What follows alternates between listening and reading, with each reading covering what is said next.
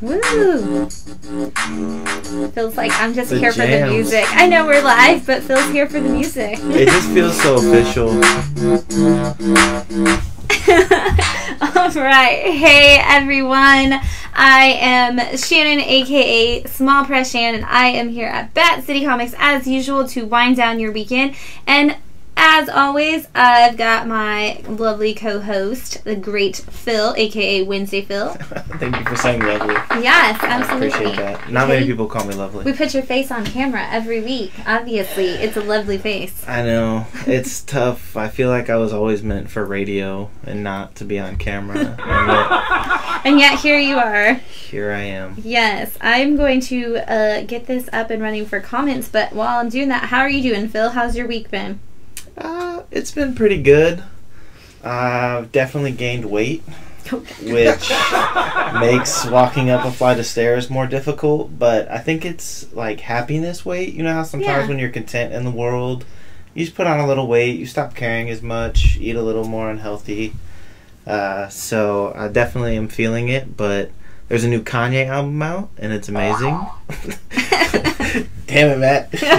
Right, we have Matt in charge of sound effects. So let me enjoy my Kanye West. Let him have his moment.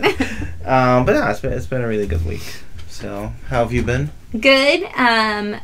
This has been a really awesome week. I've been in the store full time all week this week for the first week in a long time, so that felt really great to be here all week long, get to hang out with everybody, especially Matt. So lots of great and wonderful things coming up really soon in our store now that is the way that's going to be going. Super excited about that. Got to see Shang-Chi, and I'm going to throw that out there right now so that all of you know, if you saw it, there are no spoilers allowed in the comments tonight. Yes.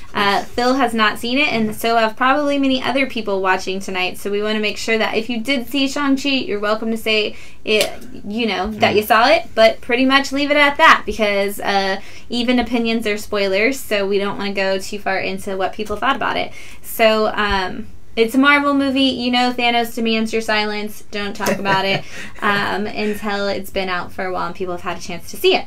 That said, go see it. If you're comfortable with going to a movie theater, go out and check it out. Other than that, we got some wine to wind down our weekend. This is Chateau Smith. I'm going to hold this a little closer. I'm terrible at holding the wine bottle to you. And this comes to us from our subscriber, Blake. This is his favorite bottle of wine. He says he likes to get this and read comics and drink this wine. And so I actually have not had any of the wine yet, and yet that's already how this night is going to go.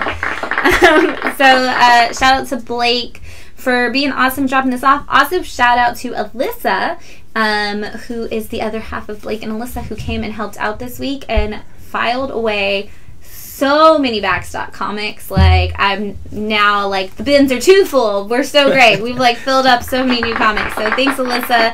And if you're out there and you're like, hey, I want to volunteer at Bat City, how does that work? What am I able to do?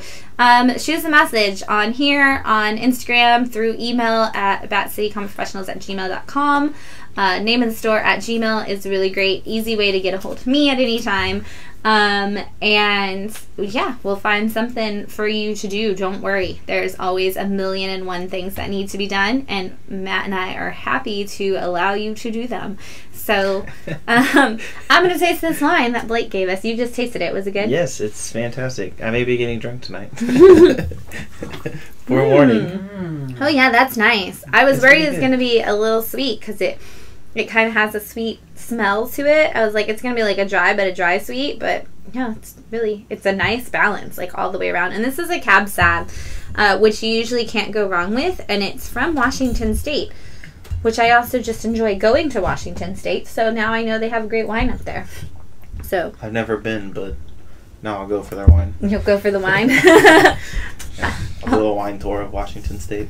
Yes, that would be awesome. Well, that is Chateau Smith is what we're drinking tonight. So if you've got a cool drink that you're drinking at home, drop it in the comments. I'm always interested what people are drinking. Like, some people are like, oh, I'm drinking along with you. And some people are like, I don't drink. And I want to know either way, like, what are you drinking? Because I just really, like, love to, outside of things like, you know, this and everything, I just drink water 99% of the time. So I'm always like, tell me about your exciting drinks, people. I can't have most of them, so just tell me what you got. Yeah.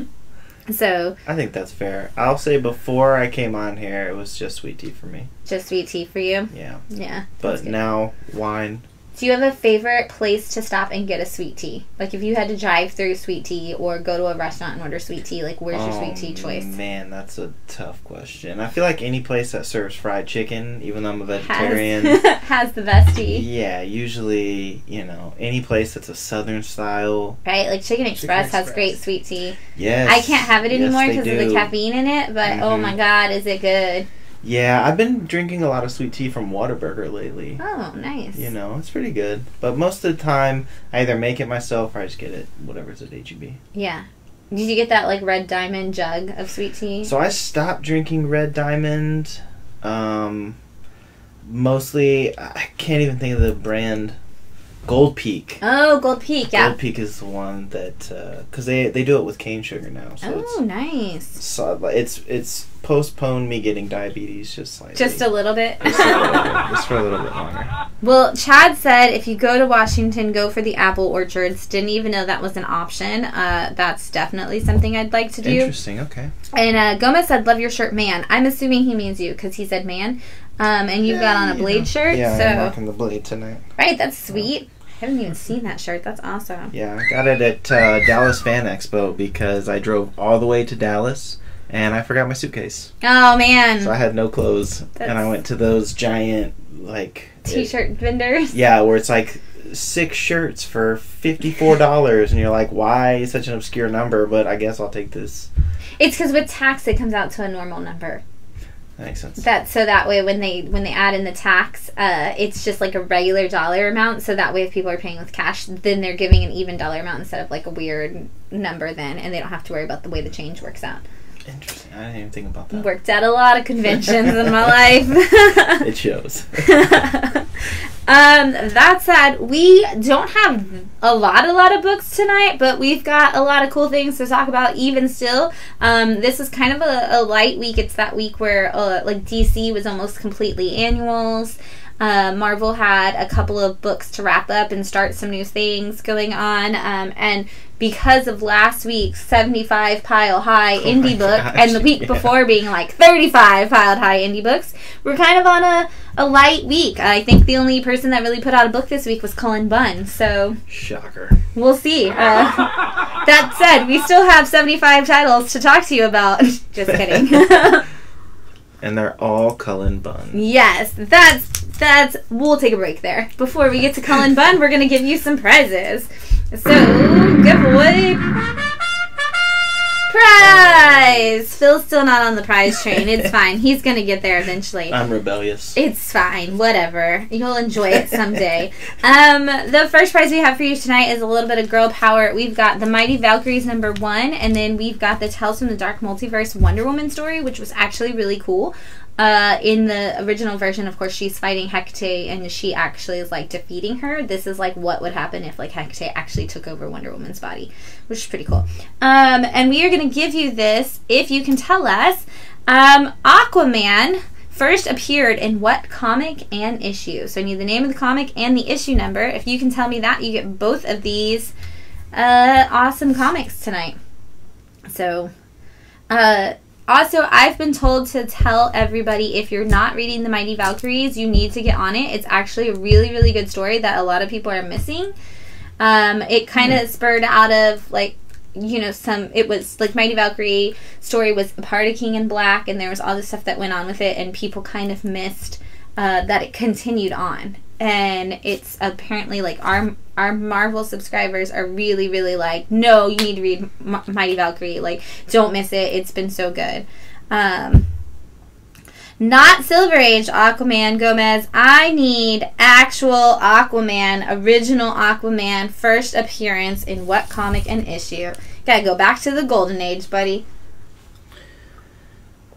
Leslie, I'm guessing this time it's for my shirt since you can't see Phil's. So I'm going to take that. Thank you. This is my amazing Sabrina. She looks so cool. I'm so glad that they had Sabrina shirts. Like, Matt got me this. I'm just going to say he always picks the best shirts. If you ever need a shirt, well, first call Juan to design one for you. And then... yeah, Juan's shirts are cool. Matt's booing himself, but Juan's shirts are awesome. So if you ever need a really cool nerdy shirt and you can't find one, check out Chongo ATX's art because he has some amazing ones.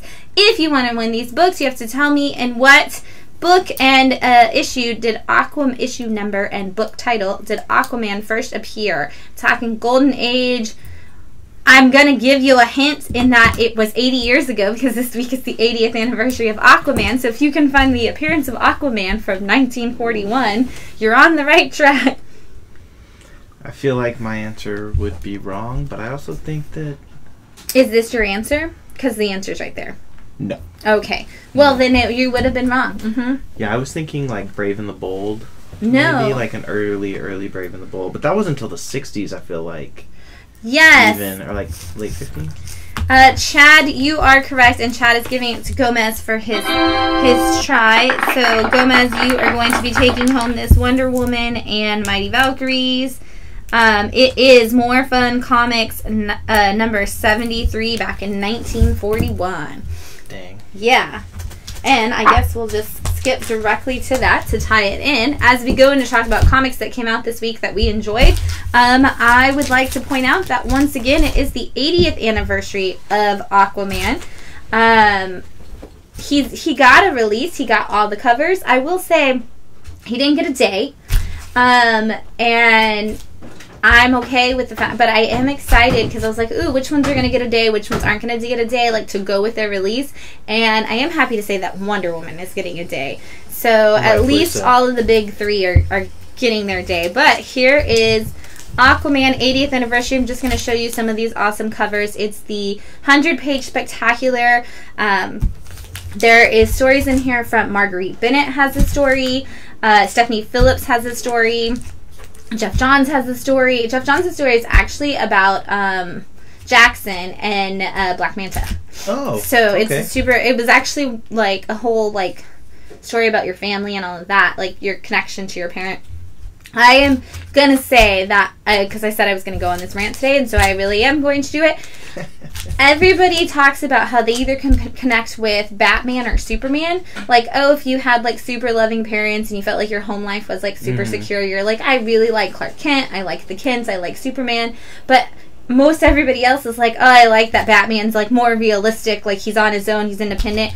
I don't understand why they haven't capitalized on the fact that Aquaman is the child of divorced parents, essentially, and 70% of people in this world should identify with Aquaman instead of going with, like, he's the king of mermaids, essentially. Right. They should be going with the fact that, like, telling me these heartfelt stories of him as, like, a divorced child. Like, where is this story? We need more of that. And it's always, like, the first 2 pages of an Aquaman story, and then it goes into the depth. But we've had so many stories of Batman and Superman where they, even Wonder Woman, where they talk about their relationship with their family, and it doesn't ever go into those, like, depth, like, just blow over it. And I'm like, 70% of people, 70% of people would connect with Aquaman if you would just tell them the emotional journey story that we need. So, DC, if you're listening, and while I most of the time hope that you're not listening to this live stream, today I am hoping that you're listening, and I hope that you know that I'm available to write a story about Aquaman being the child of divorced parents, but also just give it to anybody who understands that concept, which is, once again, 70% of the people in America. There's that one. One more for you from the 90s variant before I get to my favorite. This is actually my favorite of the Aquaman 80th anniversaries. This is the Golden Age variant. It's a Michael Cho cover, which explains why it's my favorite, but this was an absolutely gorgeous Aquaman 80th anniversary cover. We still have these. I believe are all of them. We might have one more, but if you're looking for one of the Aquaman 80th anniversary covers, let us know. And when it comes to the 80th anniversary covers in general for any of your favorite characters, always give us a heads up on which one you want, because that's 10 covers. So to make sure we get an order for the one that you want and we have it for you, just let us know so we can make sure we get that set aside. And yes, Chad, I see you want that Golden Age one. Absolutely. I will. Yeah. Yeah. Okay, so Chad wants the Golden Age one. It's a great cover. And then Gomez, you want one as well. You said the 80s cover. Okay, cool. I'll grab you those. Thanks, guys. We'll go through it. We'll find it. Gomez, I'll send you a picture just in case you want to short through them. That's the 80s one, Gomez. There it is. No, I still found it. Okay. I did. Unless you want the Golden Age one as well. That makes sense also. So we'll get those saved aside for y'all. And again, Wonder Woman's is coming up. Yes, he said yes, that's the one. Wonder Woman is coming up soon. So keep an eye out for those because that is going to be, I feel like that one's going to go a lot faster because Wonder Woman's been flying off the shelves recently. So we'll see where this goes. That's a lot of applause. That applause sounded like the ocean. And I was like, oh, that's that's an Aquaman one. Oh, he wants the Golden Age. Cool. I got you. Writing that down for you, Gomez. Okay. Other books that came out this week. So I'm gonna go just really quickly with another big 2 book. This is the Last Annihilation event is going on. It's like a mini event that's hopping over a couple of titles at Marvel, and this is the Wiccan and Hulkling tie-in to it. And you get the story, like you get that Last Annihilation like tie-in and everything that's going on with that. I honestly, for me, I was like, I don't really care about that because I'm not reading the event. I was only here for the fact that there's this beautiful backstory that goes throughout the whole thing of Billy and Teddy's like relationship, and it shows them like meeting in high school and then like how they've built up over time, like the relationship. Like it shows like a little bit of like Young Avengers and like just these little connection points. It showed like last year during Empire, like with their like getting married and everything, or like the lead into them like getting engaged, I guess I should say. So it's just like this whole like awesome thing, and it shows where their wedding rings came from and how they use them to like even more so like amplify not just their relationship but their power. So it's this beautiful Wiccan and Hulkling story, and then there's like every other page is like action that takes you back into the Last Annihilation thing. So if you're reading Last Annihilation, this event that's currently ongoing, you definitely need to get this as your tie-in to like this is like the main point of the story. But if you're just a Wiccan and Hulkling fan, you just need it because it's adorable. And I think that's the reason I didn't pick it up, is because I saw that Last Annihilation. I thought, oh no, I'm not reading this event at all. I probably shouldn't read this, but I actually really like both these characters, especially Wiccan from like the Young Avengers stuff. Yeah.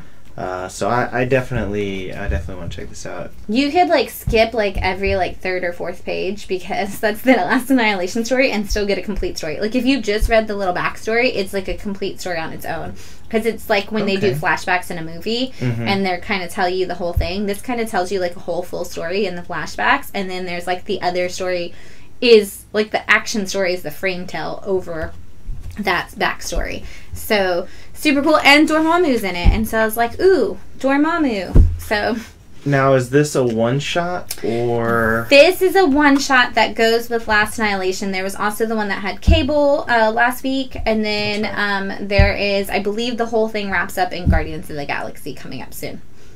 Okay. So it wasn't a very big event. It was just kind of like a mini event that wrapped up some loose ends on different things. That makes sense. Leads to something else, I'm sure, as they usually do. Because I feel like there's been a few Annihilation events. Yes, and this is the last one. Allegedly. We all know that it's never the last one. That's what it says. It says it's the last one, but let's be real, it will never be the last one. I'm going to stick with Marvel for just one more second and then go back to like our indie stuff, but Demon Days is out this week. This is Peach Momoko's really beautiful story that she's doing all on her own. Writing and doing the art for. Like, this is our first big like Peach Momoko's interior art story. And it's a great mixture of the Marvel characters and actual like ancient fictional stories, like the folklore stories mixed with the Marvel characters in the story. And you don't have to know anything about any Marvel anything to get on this book. They are all like labeled #1 and they're each different, but yet they do tie together within them. So while they're all like individual one-shots and you could pick it up and get like a cute like little story that just stands there, this one kind of starts to tell you that they're really not as standalone as you think they are. And it kind of brings both of the two that have happened already together and kind of starts a story together with those two. Okay. So I read the first one obviously because it was Psylocke. The second one was Wolverine's daughter, right? Mariko, isn't that her name? It is Mariko, and now this brings that and a couple more pieces of that puzzle together.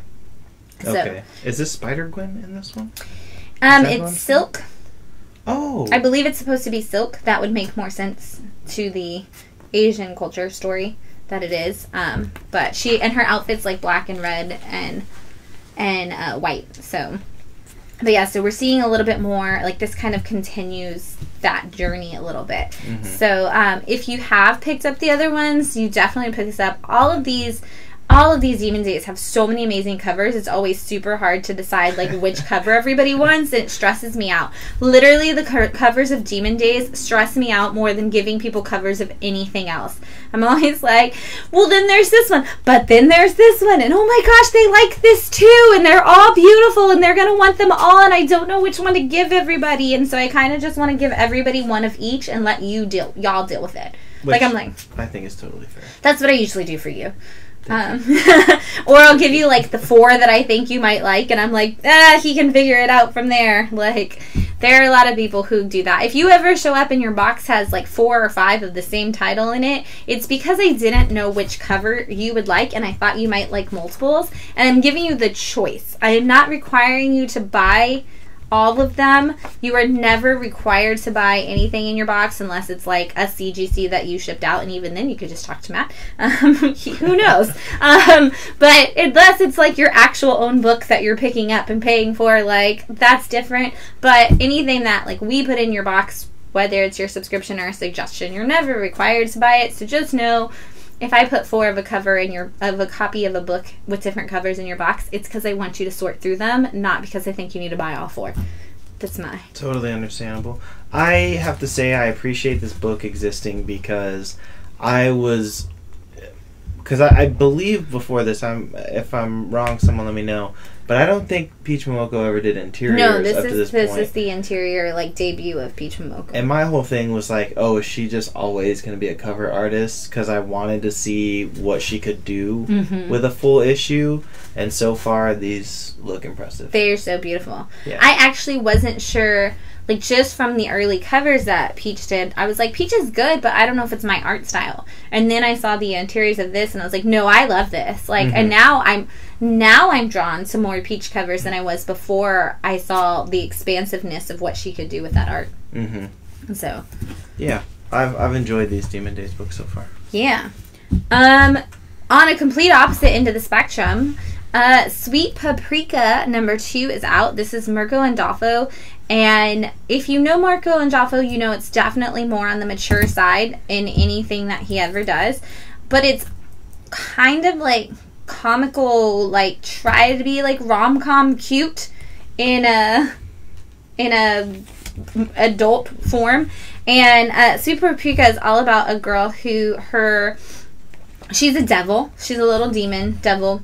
And she's a little devil, and not little because she's an adult. She's also like the head of, like, trying to become an executive at a publishing company, and she's working her tail off, quite literally, pun intended.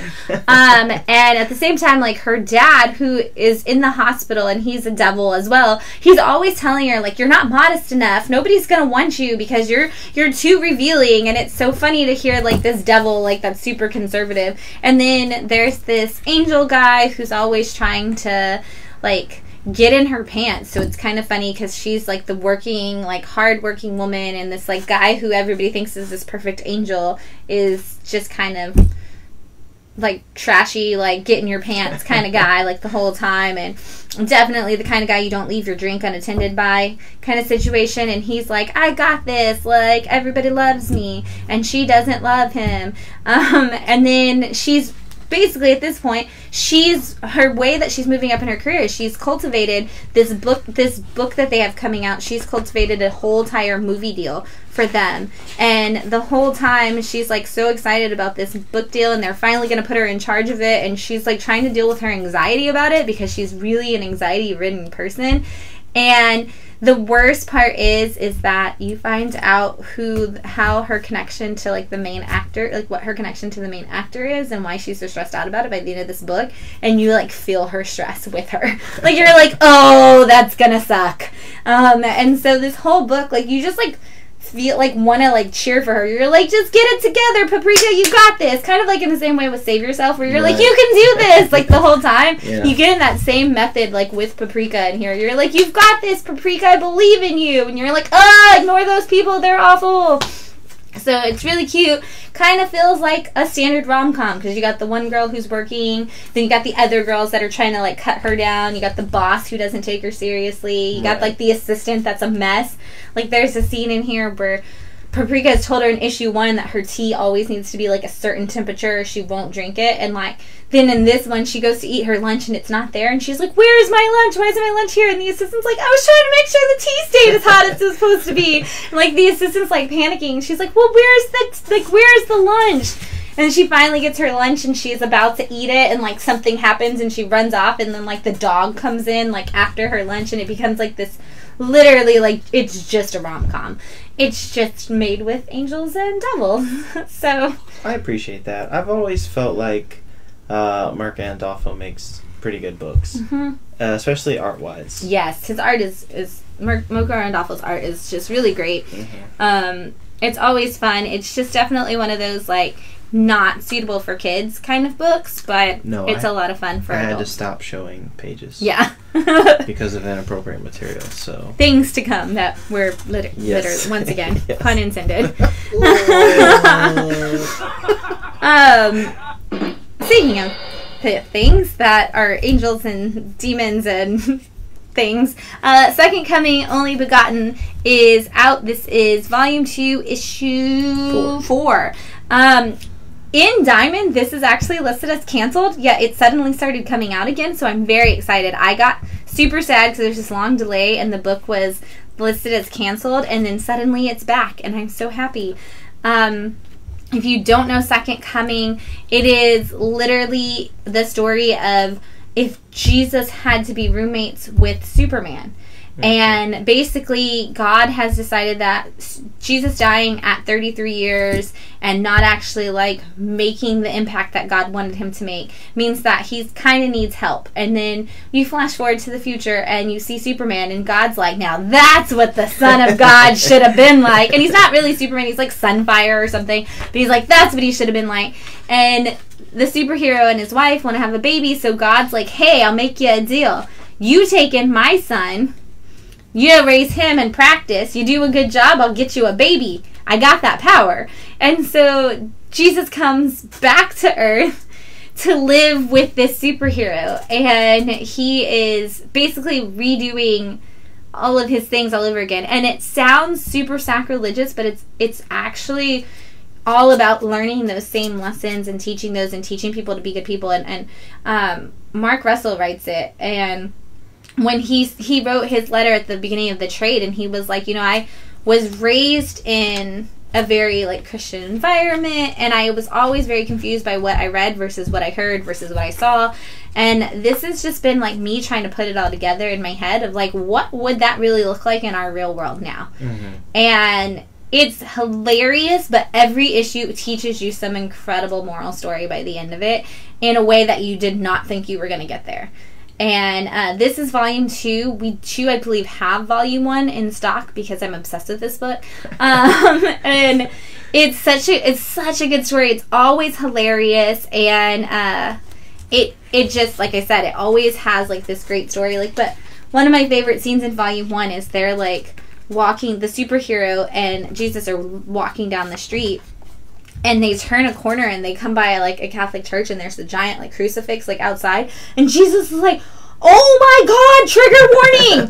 Like, holy cow, what are they doing? Why is it there? And he's like, that's the sign of your people. And he's like, that's what they chose? That was the worst day of my life. Why would you do that? And he's like hyperventilating, like between his legs kind of situation. And he's like, this doesn't, no, like, oh my gosh, like, no, I can't handle this. Like, and he's like, are you going to be okay? And he's like, I don't know. And so it's like this great conversation, and everything ends up like having like a funny way of asking and thinking about things that we've all probably thought at one point or another. And they do a really good job with telling you a great funny story, and also giving you kind of a Superman story in the background at the same time, of like, and giving you that like, are the superheroes like the people who are the heroes, even though they're still flawed characters, or like, can they, like, is their human element the weakness that makes them stronger, or is it what makes them weak? Like, you get a lot out of this book. Okay. So I thoroughly enjoyed Volume 1. I'm trade waiting for this one, but I trust that anything with Mark Russell's name on it. It's true. And he's great at commentary. And I kind of started, when I first read that first volume, I was like, oh man, he's just gonna like crap all over organized religion. And that's not what he does. And that's not the case at all. And I remember that was kind of the reason why he had trouble getting it off the ground. Well, it was originally supposed to be published through DC, and it was actually like on its, like, it was already on the schedule, it was coming out, and then it got picked up by a certain news channel. And they tore it apart for that very reason. Right. Like, oh, this, you know, this is an attack on religion, and this and all those things. And they can't, DC was like, we can't put this out. We can't do it. And so it got dropped, and then it came out through Ahoy. Ahoy was like, we got no problems picking it up. Like, we're fine. This stuff we're putting out, that's the least of our problems. Yeah. And so they picked it up, and I'm so glad they did, because it's definitely a great story that needs to exist. Yeah, I agree. I definitely agree. All right, we're getting into the Cullen Bunn of it all. I forgot this was a Cullen Bunn book. Well, guys, I was literally serious. There are 4 Cullen Bunn books out this week, minimum. So get ready. I might do them all at one time, just because it's hilarious and yet awesome that somebody has 4 books out at the same time. We have to end on the good one, though. Okay. Like, of the Cullen Bunns, or just like in general? Yeah, of the Cullen Bunns. Did you give it back to me? No, I did not. No, you did not. Okay, we'll grab it. Cool. Thank you. Okay, go for it. The first one is Parasomnia, and my favorite thing about Parasomnia is, honestly and truthfully, that the cover is reversible. I love that if you flip the cover over, oh my gosh, he's still on his first glass of wine. It's been a long week. It is all about a family, and every issue, I'm not quite sure what happened to the son, but this one finally said it outright. The son was kidnapped, and it put a lot of strain on the parents, and like, they're divorced now, and the dad has been trying to find the son, and the only time he can hunt the son down is when the son is dreaming and the dad is dreaming. They end up in like the same dream world, and the dad is on this quest to find his son, and he leads through the dream world, which means everybody in society thinks the dad is crazy. And so we're starting to see a little bit more of this, putting it all together. Honestly, other than the cover, the greatest part of this book is that Andrea Muti does the art. Yeah, I was just about to say, this art is a Maniac of New York, Bunny Mask. So yeah, if you are a fan of either of those books, honestly, just pick this up for Andrea Muti's art. It's fantastic. The weird color palette that's always on Muti's art is just such a cool thing, and it's like hyper detailed yet not detailed at all at the same time. And I love that. But have you checked this one out at all? I haven't, because again, Cullen Bunn, you see that name and you think, I can wait. But every time I open this book, I'm like, I should probably give it at least a read through. Yeah, at least a chance for that first issue. Issue 1, I was like, oh, this is really interesting, but I also felt like I didn't know, like, sometimes I was lost in where I was. Mm-hmm. Issue 2, I was just lost in where the entire story was going. Like, I was like, I don't understand. Again, because after issue 1, I was like, oh, it's like a boy, he's in a coma. he's lost, but he's like asleep. He's in a coma world or something. And then issue 2, I was like, no, he's been kidnapped.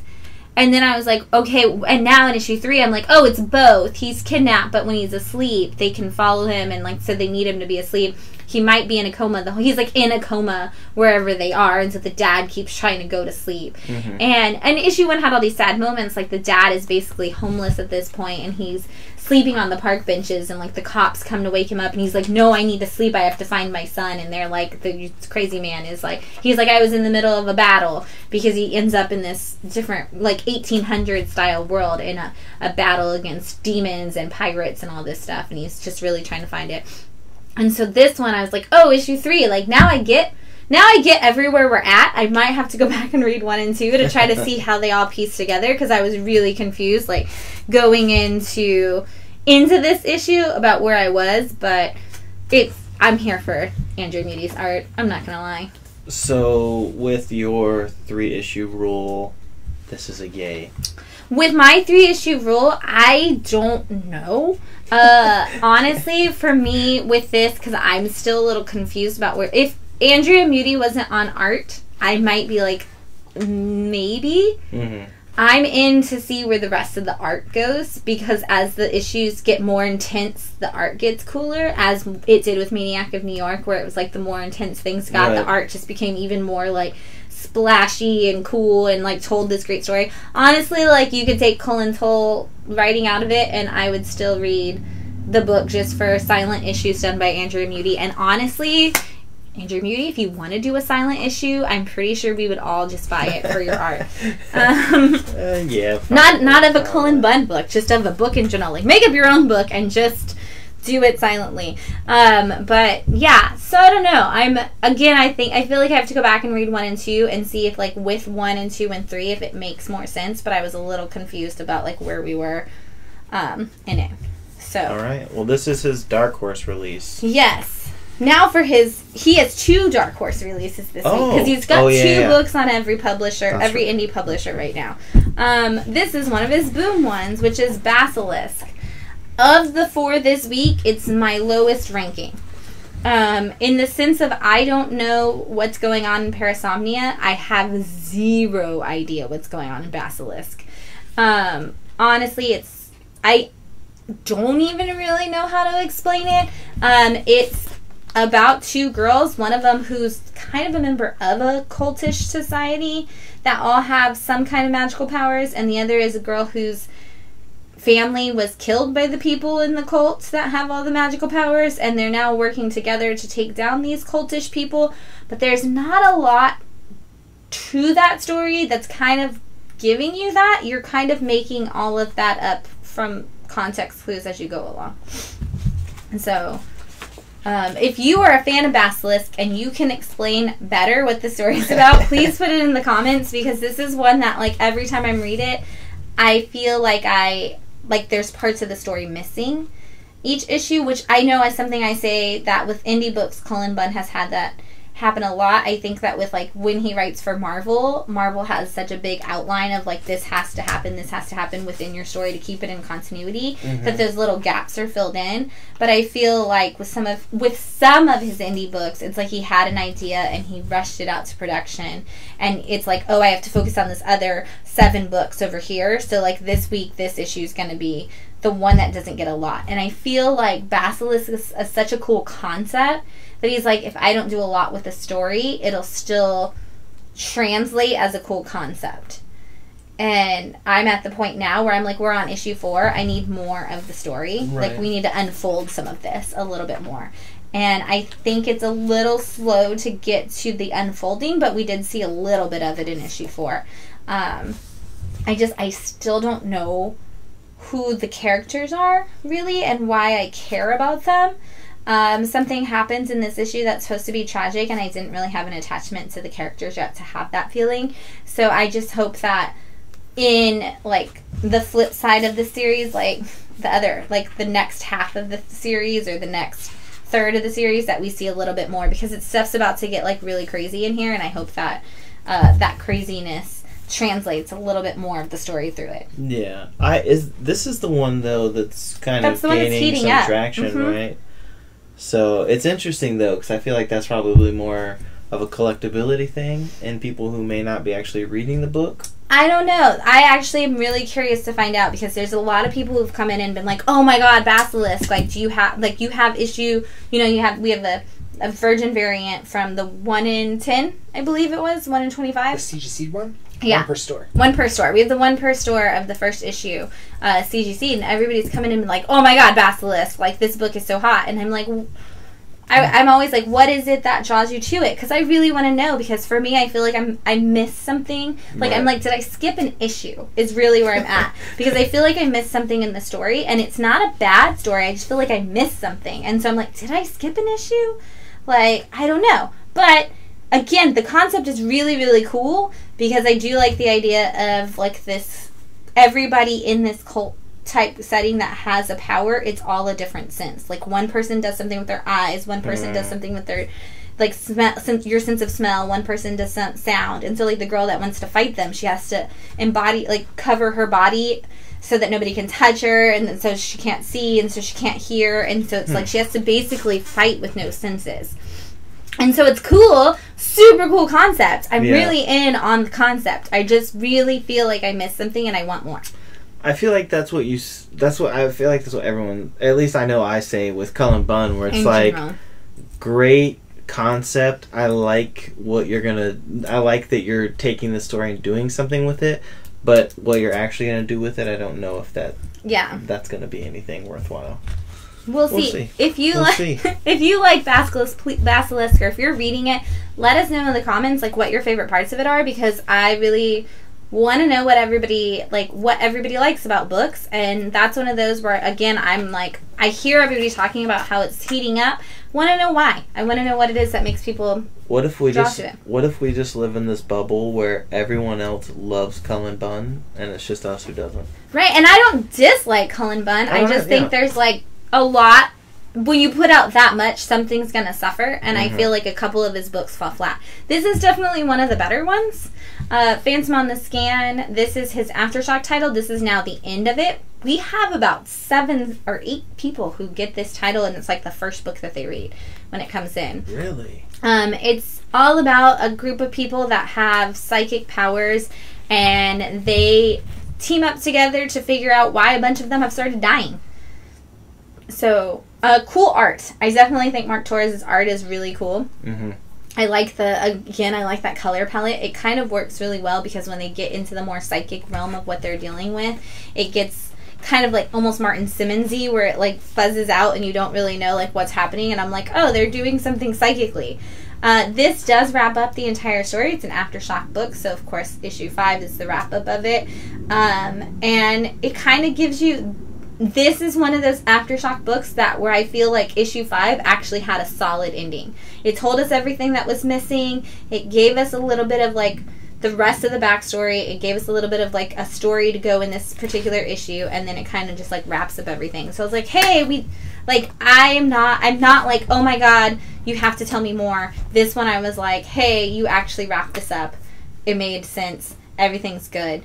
And it kind of just finished like the whole thing. I honestly think this could have also been a one-shot. This could have been an oversized one-shot from Aftershock, and it would have all fit in there really nicely too. But okay, yeah, this was one that I dropped off after the first issue, because again, I was like, I like this concept. I like the art. The art was, I don't remember the art being this spectacular. It's really good. But again, it was just kind of that like, do I want to trust Cullen Bunn? And now that I'm looking at this art again, I'm like, maybe I need to give this one a shot.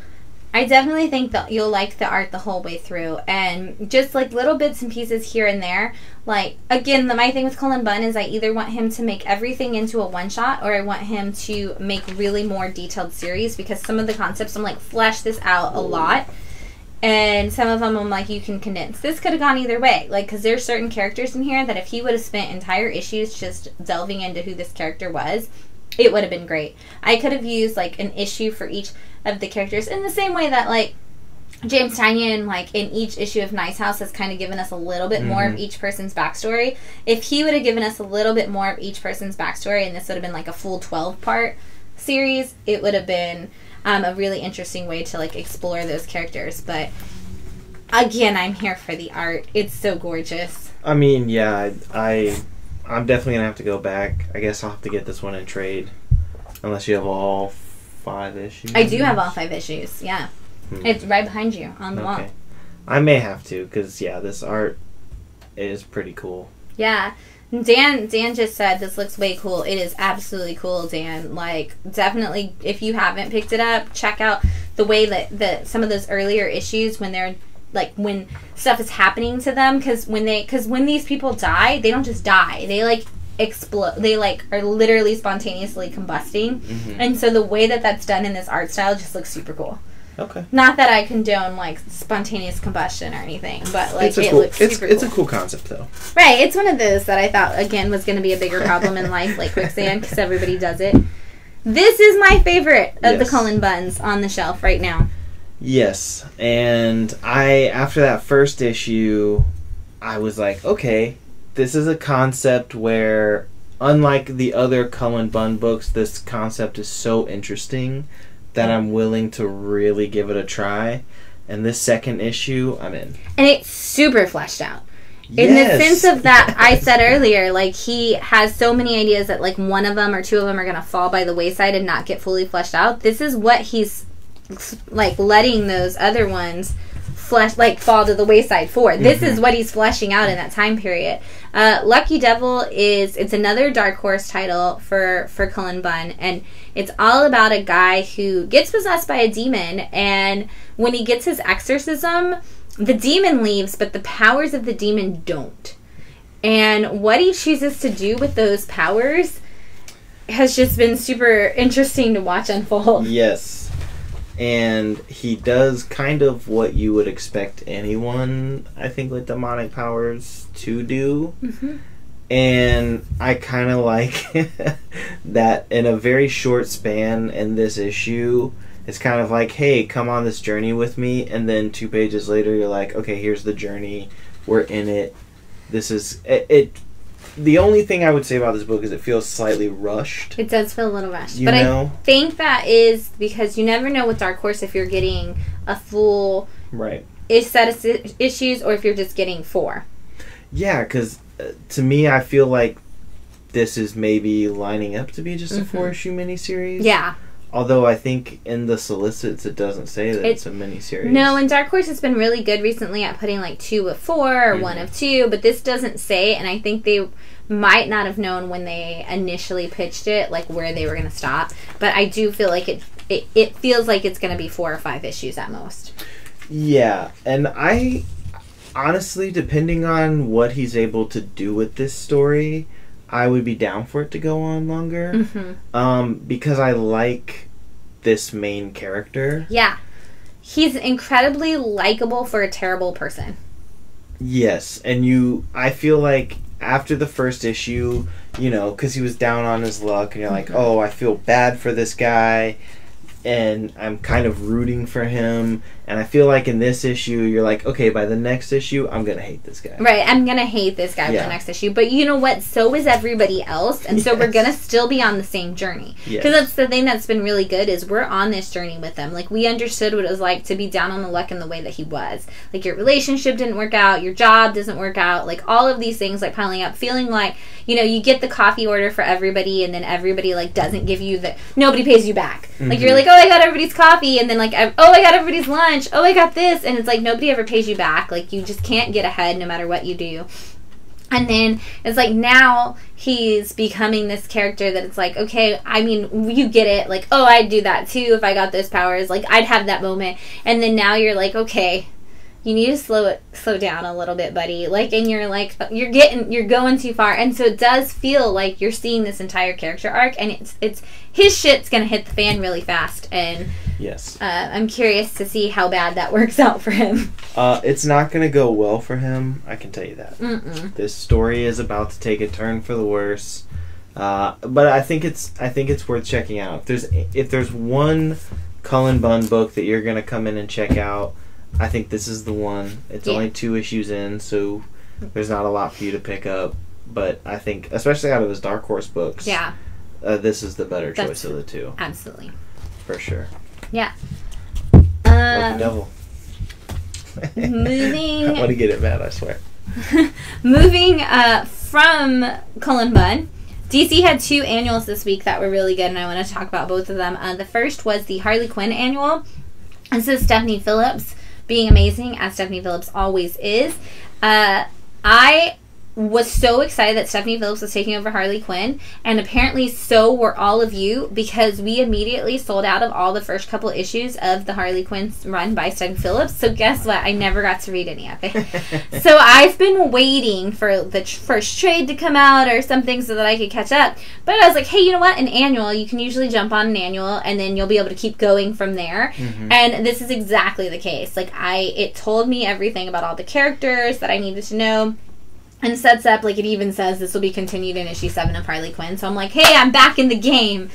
But Harley Quinn has been kidnapped and by a new villain named Keepsake that she doesn't know. And Keepsake, basically, his thing is that he goes around and steals something from other villains and then starts using it as his own because it's Keepsake.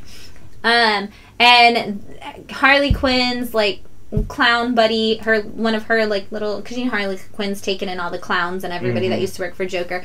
One of her clowns, Kevin, knows that she's gone missing and he's trying to save her. So he's gone to, like, every villain in the Rogues Gallery and nobody has any information. So he ends up at Mr. Freeze's door and he's telling Mr. Freeze the whole story about how Harley got kidnapped and how we all got to where we are. So he wraps up everything we needed to know and then brings us forward. And the whole time Mr. Freeze is like, make it a quick story. And Kevin's like, okay, so it started with, and he goes and he's like, that's not quick enough. And he like, give me the Spark Notes version. And he's like, and so you get this, it's great. You got that amazing outfit, by the way. That was just phenomenal Harley Quinn outfit that I was super excited about. But you get Mr. Freeze, you get Harley, you get a good story. If you are into Harley Quinn and you haven't been able to jump on the Stephanie Phillips title, this is a great one to do it in because you do get a lot of the Gotham Rogues Gallery. And if you just are like, hey, I just want a fun story that stands on its own, this is it. You don't have to keep going. It wraps up completely, as the annuals always do. It's a complete story, one shot. But if you want to keep going, you can keep going. I don't think he's still the artist, but Riley Rossmo was doing the art for that first volume.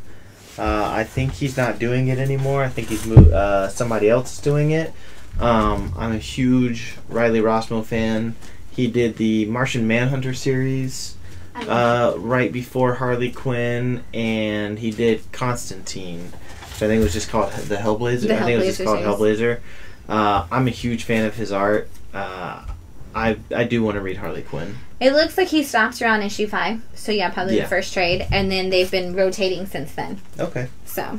I mean, based on my love for the Harley Quinn animated show on HBO Max, I do want to explore Harley Quinn. And I feel like Stephanie Phillips would be the closest to what you want if you like the animated show. Okay. If you like the animated show, this is kind of where you want to go.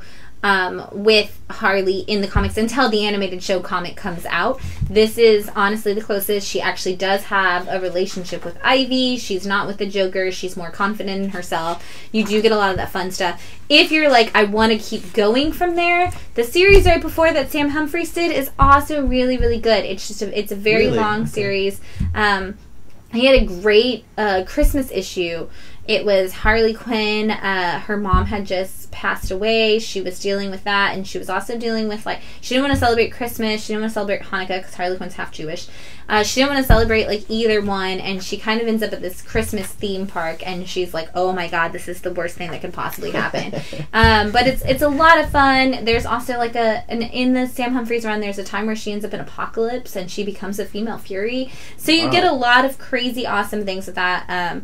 This, again, closest comparison to the show, post-show. Sam Humphries probably closest comparison. And, of course, you can never go wrong with Amanda and Jimmy's run on Harley Quinn. Totally fair. Because Harley Quinn, to me, was always kind of like Deadpool. In the sense that, like, you can insert her into any part of the DC universe. And she just works there. Yeah, and it'll be enjoyable. Yeah, absolutely. Yeah, I'll have to check this one out. Midnighter Annual. This is a standalone Midnighter story, which I hope leads to us getting a Midnighter story. Gosh, I hope so. And I believe this one's Becky Cloonan and Michael Conrad. Yes, with Michael Oeming art, which I am going to go ahead and say before we talk about this book is the only negative thing. And it's not to say that I don't like Oeming's art, because I'm actually reading the Cave Carson book from Young Animal that he did, and I love his art style, but it's not what I want for Midnighter. There was times where we actually talked about this in the store today. Josh was like, some of this doesn't look like it fits. He was like, some of it's really good, and some of it doesn't look like it fits. And Matt was like, I like this guy's art, and I was like, yeah, the art itself is not bad. It just doesn't necessarily fit what's happening in the story. Right. And it doesn't fit the vibe of Midnighter. Yeah. Who's very... he's been compared to the Punisher. Yeah. He's very violent, and over the top. And this art style is not what I would expect from a Midnighter book. But I did enjoy the story. I think that Becky Cloonan and Michael Conrad sit around in their house talking about comic book characters at all times, and they're like, what if this character did this thing? And then they're like, no, but then this would happen, and it just keeps going back and forth. And then one of them's like, well, I'm gonna go write that down, and then suddenly they have a story, because it seems like all of their stories seem like they've been talking about this forever, of like, this is what I would do if I wrote this character, and then they kind of like flesh it out together. Right.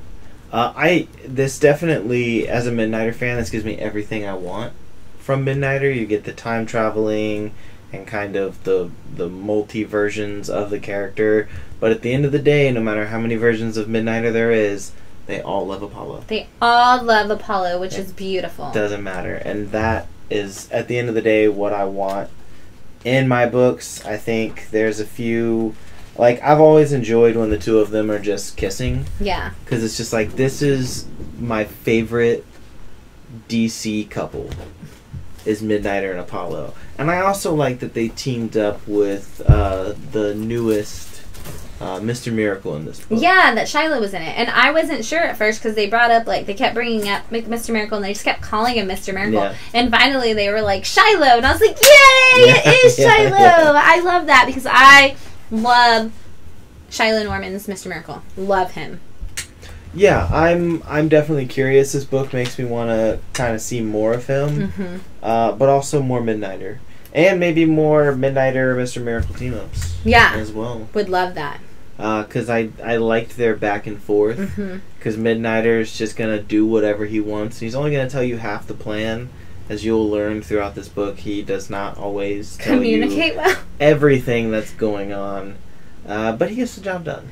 I like that works so funny with Mr. Miracle, because Mr. Miracle's like, look, I'm going to get out of this no matter what, but you're going to screw over everybody else in the process. He's like, I'm Mr. Miracle. Like, that's what I do. I get out of things. But, like, what about everybody else? And he's like, well, they'll figure it out. And he's like, I just don't know that they will. Like, because he's like, we got to think about other ones. This is honestly also the first time that Shiloh's Mr. Miracle felt like he could have been, scot-free or any of those. Like, it was the most universal Shiloh's Mr. Miracles felt. In the other one, because we are so focused on who Shiloh is as a person and he's growing into that, he didn't really feel, he feels like an individual character that's like, doesn't necessarily, we don't see him a lot as Mr. Miracle in his current book.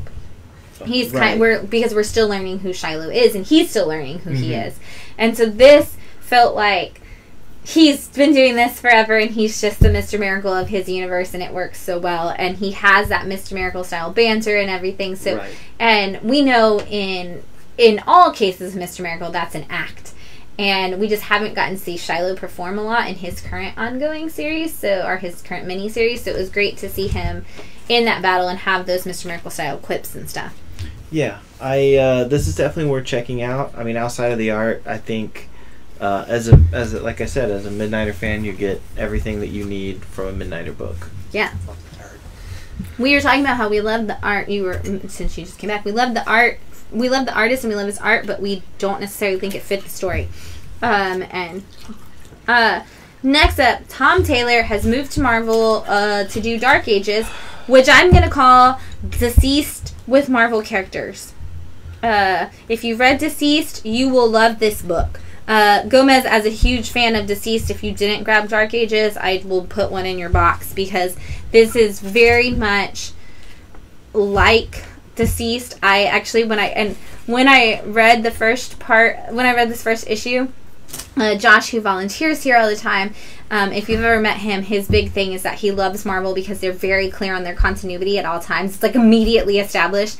And Josh said he read this and he was like, you have no idea where in continuity, if in continuity this falls, but it doesn't say that it's not continuity, and it's so confusing. And he was like, I read it and I knew you were going to be stressed about it. And I love that you showed up and here you are, you're super stressed about this book. He's like, I'm so stressed about this. Like, why is this like this? Because you open it up and you've got May with Peter and Mary Jane. You've got baby Spidey over here, and that's not a current continuity situation, but yet then everything else is kind of current continuity, and so it's like I don't know which Earth we're on in the multiverse.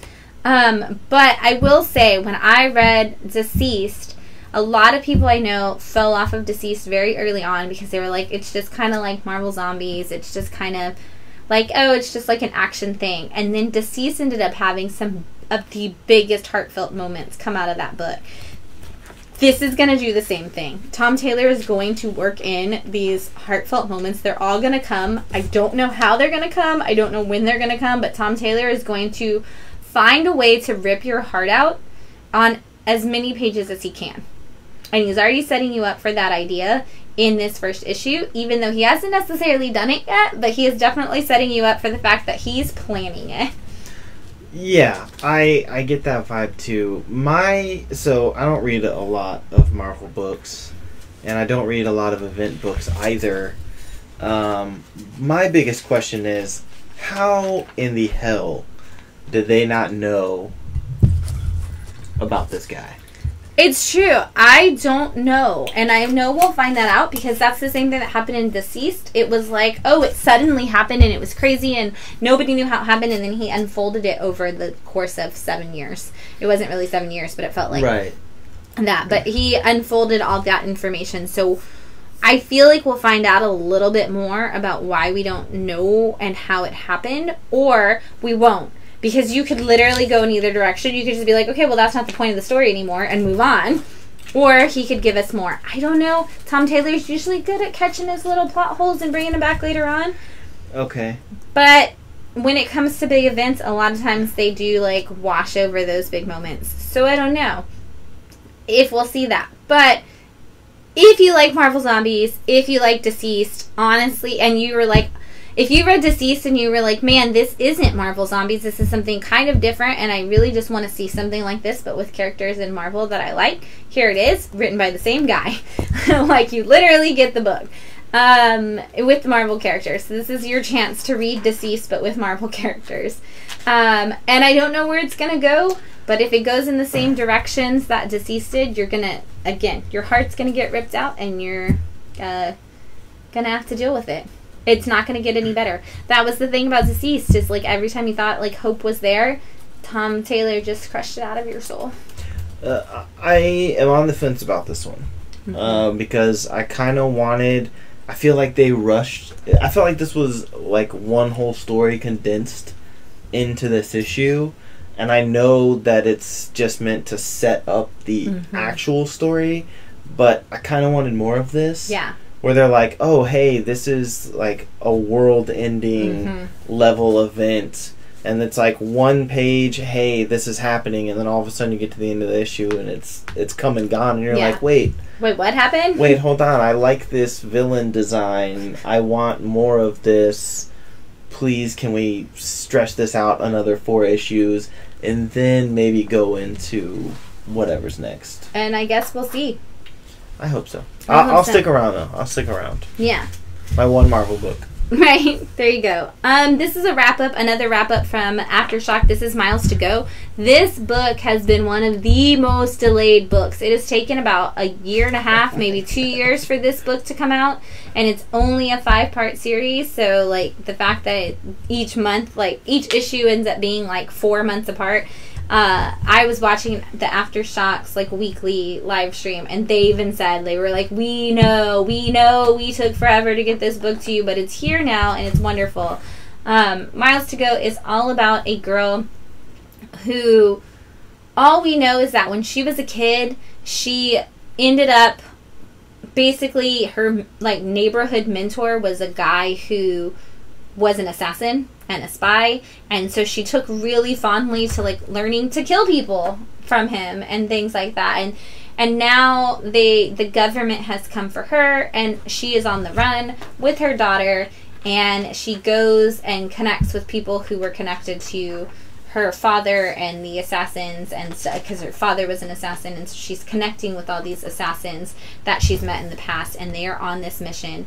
And I will say this is one of the few Aftershock books that when you get to the end, they do leave a question mark. So we may actually be getting a second volume of Miles to Go. And if you didn't check out volume 1, honestly and truthfully, like when that trade comes out, grab it and read through it. We have all 5 issues in stock. It's really, really good. And now that they're all here and you're not going to have to wait the like who knows how long between issues, I definitely recommend getting into this book. Issue 5, much like a lot of the Aftershock series recently, issue 5 is like, hey, by the way, this universe is expansive and we never told you that. In the same way that like when you got to issue 5 of We Live, you were like, oh, this is never going to end. This kind of feels the same way, and I really hope that it does keep going because it's such a fun story, but it also, like all the stuff they added into the universe in this issue, I cannot wait to see how that plays out. I need volume 2 to start immediately. Like, let's just say I hope that's why it took forever for volume 1 to come out, is because they were negotiating how to make a volume 2. Yeah. And now that they've like figured it out, they're going to do it. And I'm 100% going to be messaging like Ruth Ann from Aftershock and asking her if she knows if that's the case. Because she even said like the end, or is it, the other day. And I was like, don't you tease me like that. So now I need to know, is there a chance that we're getting another volume? And how fast are you actually going to get it out? Because this series has been great. We have all 5 issues. Like I said, come check them out. It's a lot of really cool story in it. So Miles to Go is worth all of those delays. It's worth all of the delays. I loved it. We had somebody come in who picked it up yesterday, and he was like, I'm just so excited that it's finally here. And I was like, dude, I'm just so excited that you exist as another human reading this book. Oh my God. I'm so happy to have somebody to talk to. Let's talk about issues 1 through 4. I've already read 5, so I'll try to keep it contained. And he was like, okay. And so I was like, I'm just happy to have a person that I can talk to about issues 1 through 4, because everything in that book is a spoiler. It's so hard to talk about because it does take so many turns so quickly. But read it. AWA Upshot has a new book. This is called Telepaths. It's from J. Michael Straczynski. Really confusing thing here because the art looks like it, and it's J. Michael Straczynski. It is not a part of the Resistance universe. Everything that looks, I know. All of the J. Michael Straczynski books from AWA Upshot have been a part of the Resistance universe, the universe of superheroes that J. Michael Straczynski created. This is not, as far as we know, connected to that. I could see J. Michael Straczynski having a magical way of working that on the back end, that we're missing all of that, but it does not in any way, shape, or form look like it connects to that. This is... Did you read this? I did not. Okay. There is some kind of crazy phenomenon that happens. They're talking about solar flares and things like that at the very beginning, and how every time a solar flare happens, something crazy happens on Earth. Whether that's tidal wave changes, or they said that there was once a solar flare that happened, and everybody that lived under power lines couldn't had trouble breathing from then on out. Like if you live directly under it. And they kind of go through all the different things that have happened through solar flares. And they're worried about one that is about to happen here. And of course, we get a solar flare, and the book's called Telepath, so it's not a spoiler to tell you that suddenly people can read other people's minds. Not everybody. It's a select group of people, and nobody understands why. And like the world's all kinds of like destroyed, all different places, and we see all of these different people. That's my favorite thing that I think J. Michael Straczynski is doing with his AWA Upshot books, is he's doing them very much like that the point of view, like, kind of movies where they have, like, 7 different main characters, and they keep switching back and forth between the main characters, and they're all kind of connected, and it, like, leads to that. Little connections here and there, but they're all also, like, doing different things. So it's, like, classic good, like, you have a reason to hop from one story to one story to one story kind of thing. This is one of those situations, and the people that get powers, it works out and it doesn't work out for them. I actually was really hoping this was a part of the Resistance universe, because I wanted to see more and more groups of people with powers, and so I thought this was kind of like, we're going to have moths, and then we're going to have telepaths, and then maybe he's going to put out something else. But it does stand alone fine. It also could easily become a part of that at any point in time. If they randomly decided tomorrow that this was a part of the Resistance universe and they stuck it in there somehow on the back end, I would not be surprised. But it does not. So for those who asked, because I know we had a couple people that were like, do I have to read all of the Resistance stuff to read Telepaths? No. It is not in that universe. You're good to go. Start here. Issue 1 of 6. J. Michael Straczynski just doing his thing. I would hate to live in a world where everyone can read each other's minds. And he says that. He talks about, not in the comic, but in his letter in the back, he's like, what would happen? And he makes a point of even using, like, politicians and stuff in there, and it's like, what would we do, honestly and truthfully? Like, yeah, maybe you don't really, like, you feel like you're an open book, but do you really want somebody to be able to hear everything that goes through your head? No. Like, no, nobody wants that. And he's like, yeah, here we are, like, in this world, and now we're suddenly there. I'm intrigued by the concept. It's a good concept.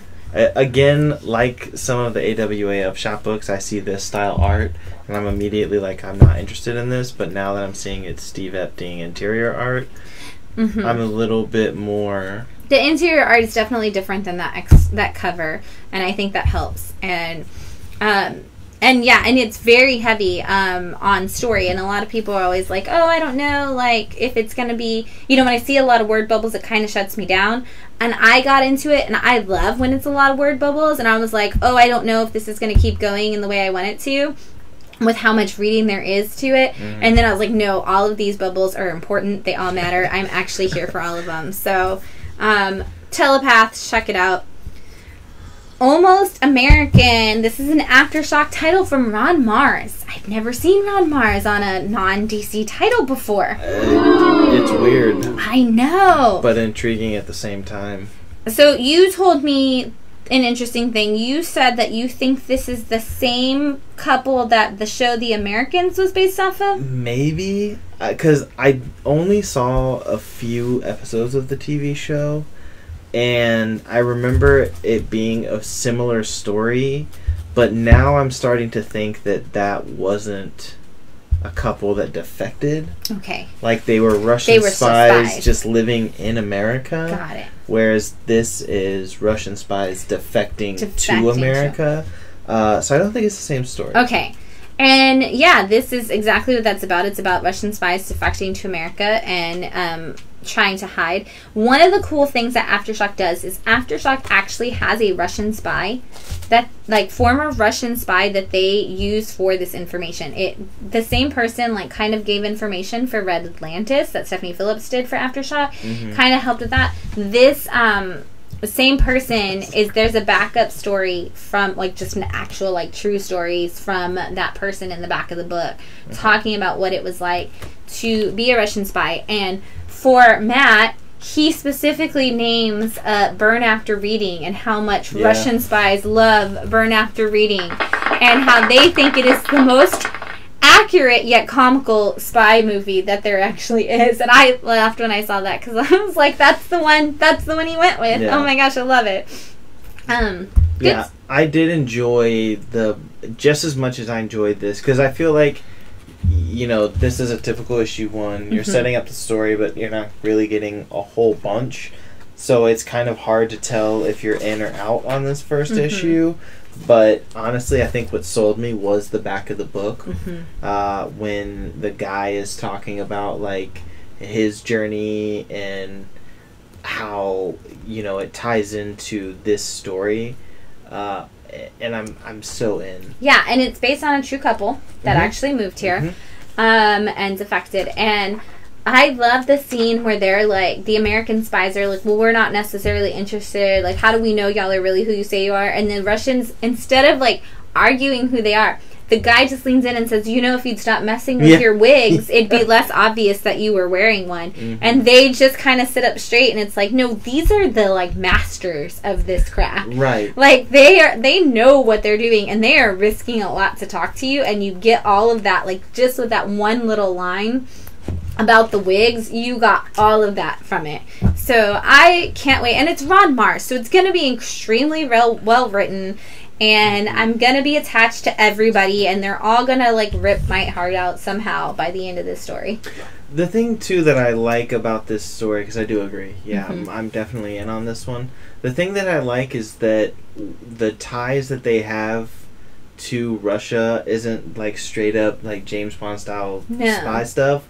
It's, like, international money laundering. Yeah. And that's more intriguing to me than, like, your run-of-the-mill spy story. Yeah. So I kind of enjoy that that's the story that's being told. Because they're even like, can you tell us about operatives and this and that? And they're like, oh, no, that's not what we did. Yeah. And they're like, aren't you spies? And they're like, that's not what all spies do. And you get, like, their whole backstory. And I think it's really cool. I definitely recommend, if you have any interest at all, grab issue 1 and read it. You can come here and sit on the couch and read it off the shelf, because you're going to find that this is a bigger story than you think it is, and it's definitely going to take some interesting turns for you. Yeah, a lot of character development in the first issue. Yes, most definitely. And it's based on a true story. Yeah. Which is even cooler. Yeah. Alright. So, like, here's some big books we've been talking about for a while. It literally books we've been talking about for a while. That was like our big new number 1. These are kind of books we've been seeing go on for a while. Wonder Girl issue 3 finally out. I have had people come in and ask me, where is issue 5 of Wonder Girl? And I'm like, issue 5? They haven't even put out issue 3. It's been so delayed. Yeah. Here it is, issue 3 of Wonder Girl. I just want to see Yada Floor. They haven't even put out issue. Oh, that was weird. I just want to see Yada Floor kick some ass already. Like, can we get there? Can we get to the part where Yada Floor becomes, like, this badass and kicks some ass? Because we're still kind of... I like her figuring out who she is, but she actually, and we see in this issue, she actually does know. We just don't know. Towards the end of this, she's like, no, I got this already. And I'm like, well, why do I have to go through all this trouble then? And the thing is, too, is, like, not only does she know who she is, but, like, everyone in Themyscira also knows who she is. And every other mythological world knows who she is. And I need them to, like... I need this to happen already. And we're in issue 3. She's on her way to Brazil. And we've thought, because she didn't know who she was and she was trying to go back and discover it. But as she's getting there, now we've got Eros in here. Which, thank you, Wonder Woman writers, for always getting your Greek mythology correct and not being like, Cupid is here, because this is not Cupid. Eros comes in and, like, they're here and he's doing all this stuff, and he always messes stuff up. Eros has never been, like, good at not messing stuff up, so I'm so glad that he comes in and he's messing this stuff up, and I'm like, can you just stop with this mess that you're making? I like that with her, because she is actually from, like, the Amazon. She's actually Brazilian, and we do see this, like, and all of these mythological backgrounds coming together, and they're like, this is a problem for all of us that she exists. And I like that. I like that we're getting little bits and pieces of mythology, and they're all kind of coming together, because we are starting to see that mythology come back to play more and more in the Wonder Woman story. That's kind of been slipping over the years. Right. And so I like that now that it's back with Wonder Woman, it's also back with Wonder Girl. Yeah, I also enjoyed that you got Cassie Wonder Girl, and you also got Artemis in here. Like, I kind of like them doing this, like, across the world chase of Yara Floor, and I'm excited to see when that all comes to a head. And I kind of want this, like, all girl, like, Themyscira Amazons team book. Like, give me the Birds of Prey. With just Amazonians. Yes. Yes. Because I already like the back and forth between Artemis and Cassie in this issue. And I feel like if you kind of bring in the badassness of Yara Flor into it, then it would make for a really good team. I love that Cassie's an Artemis fangirl in this. Like, she's just like, oh my god, you're Artemis. You're like the coolest person ever. And Artemis is like, you're in my way. And she's like, okay, but seriously, can we just take a minute? And Cassie, of course, is still going by Wonder Girl, which I know a lot of people were like, oh, I don't want to read a Wonder Girl book that's not about Cassie. Like, Cassie is Wonder Girl. And I'm like, what about Dawn Troy?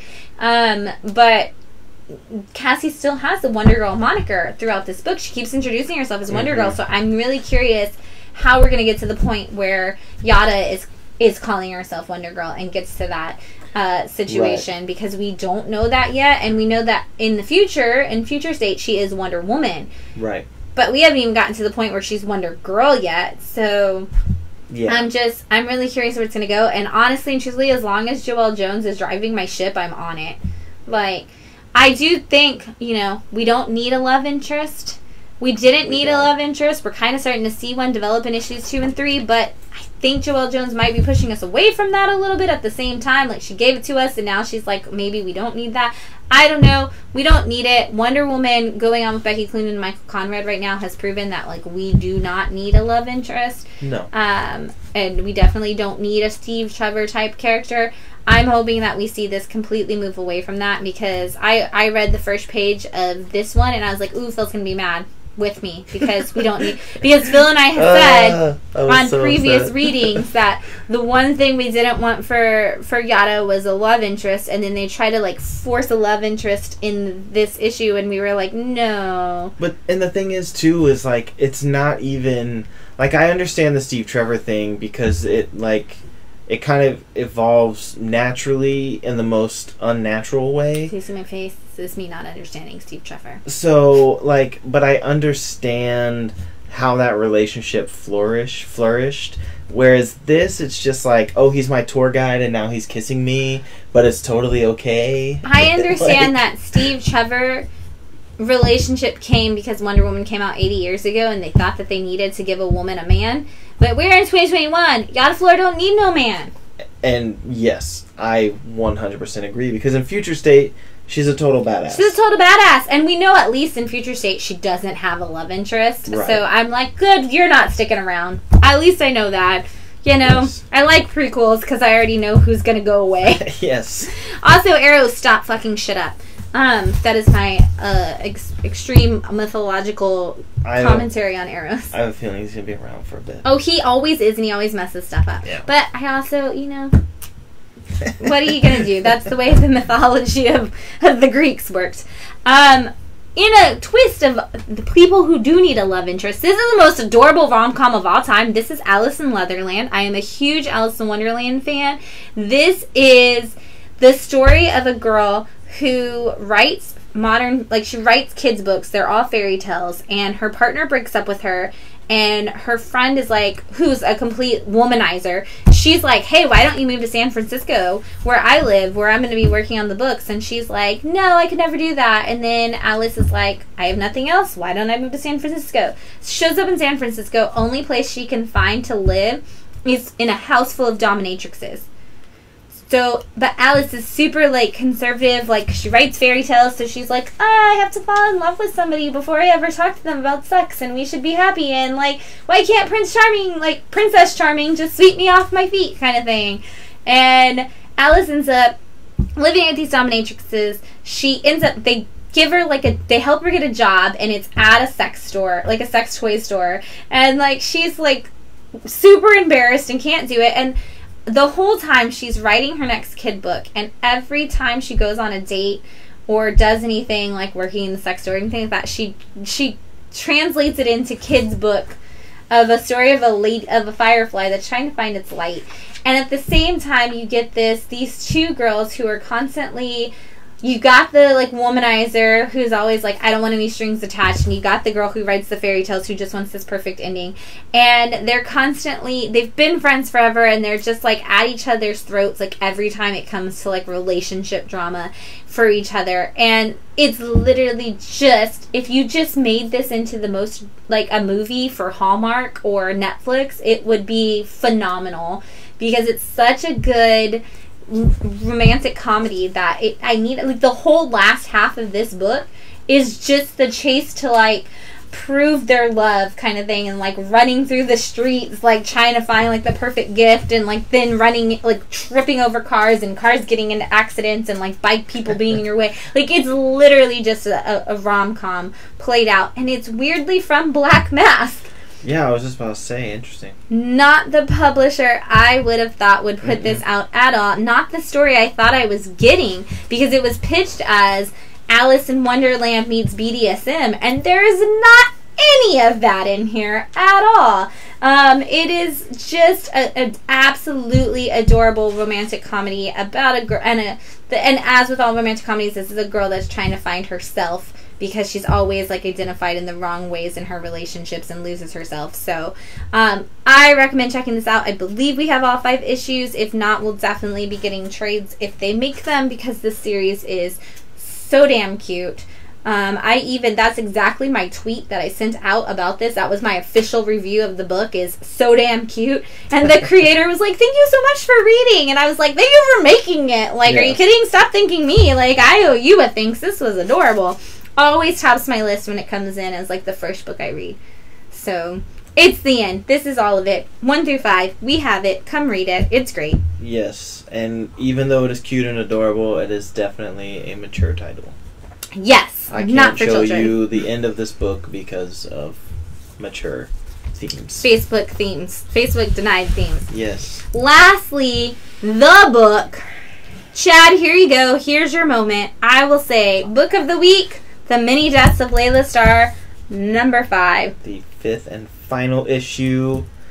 Was it Chad who said that Ram V is The writer of 2021? Yes. Yes.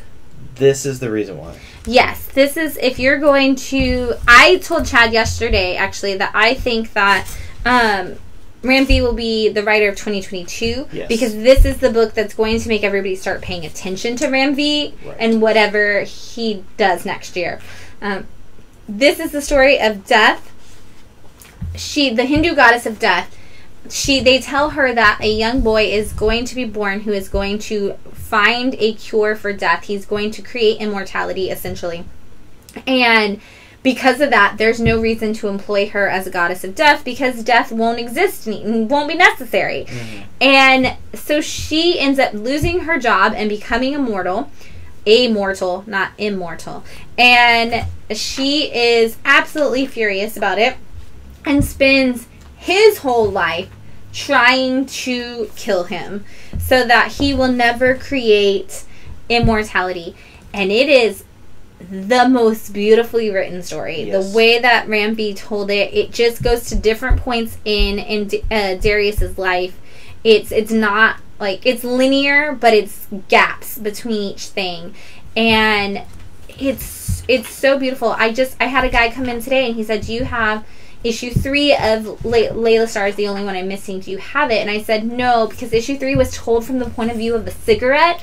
And I sold that book as a standalone concept. Such a great concept.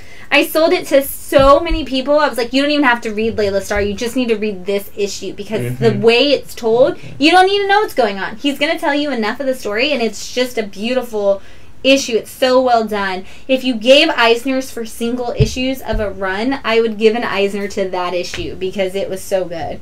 I mean, I would give an Eisner to this whole series. Yes, to be entirely absolutely honest with you. I mean, and it will be nominated for a mini next year. I mean, I've been enjoying this because I remember when the first issue came out, I was like, "Oh, this may be too heavy for me. Like, this may be too deep of a concept."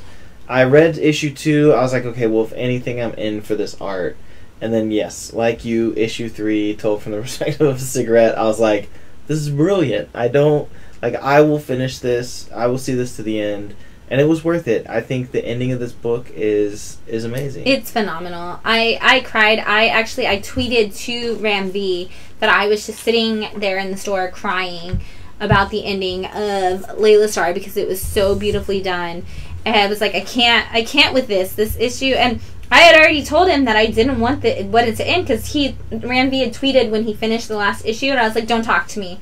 Like, he's not talking to me, he's talking to Twitter, but I was like, don't you talk to me like that, Ram V. I don't want to hear about your last issues of Layla Starr. Mm-hmm. And then it came, and I was like, you're right, I really did it, because it's so sad. And it's not sad, it's beautiful. Yes. And the idea that it's not about death, it's about the life you lived that matters. And the way he wraps this up, like, it's a phenomenal issue and a phenomenal story. And you need to read it. And whenever trades come out, we'll definitely have them. Like I said, I don't have copies of issue 3, so I think I have 1, 2, 4, and 5.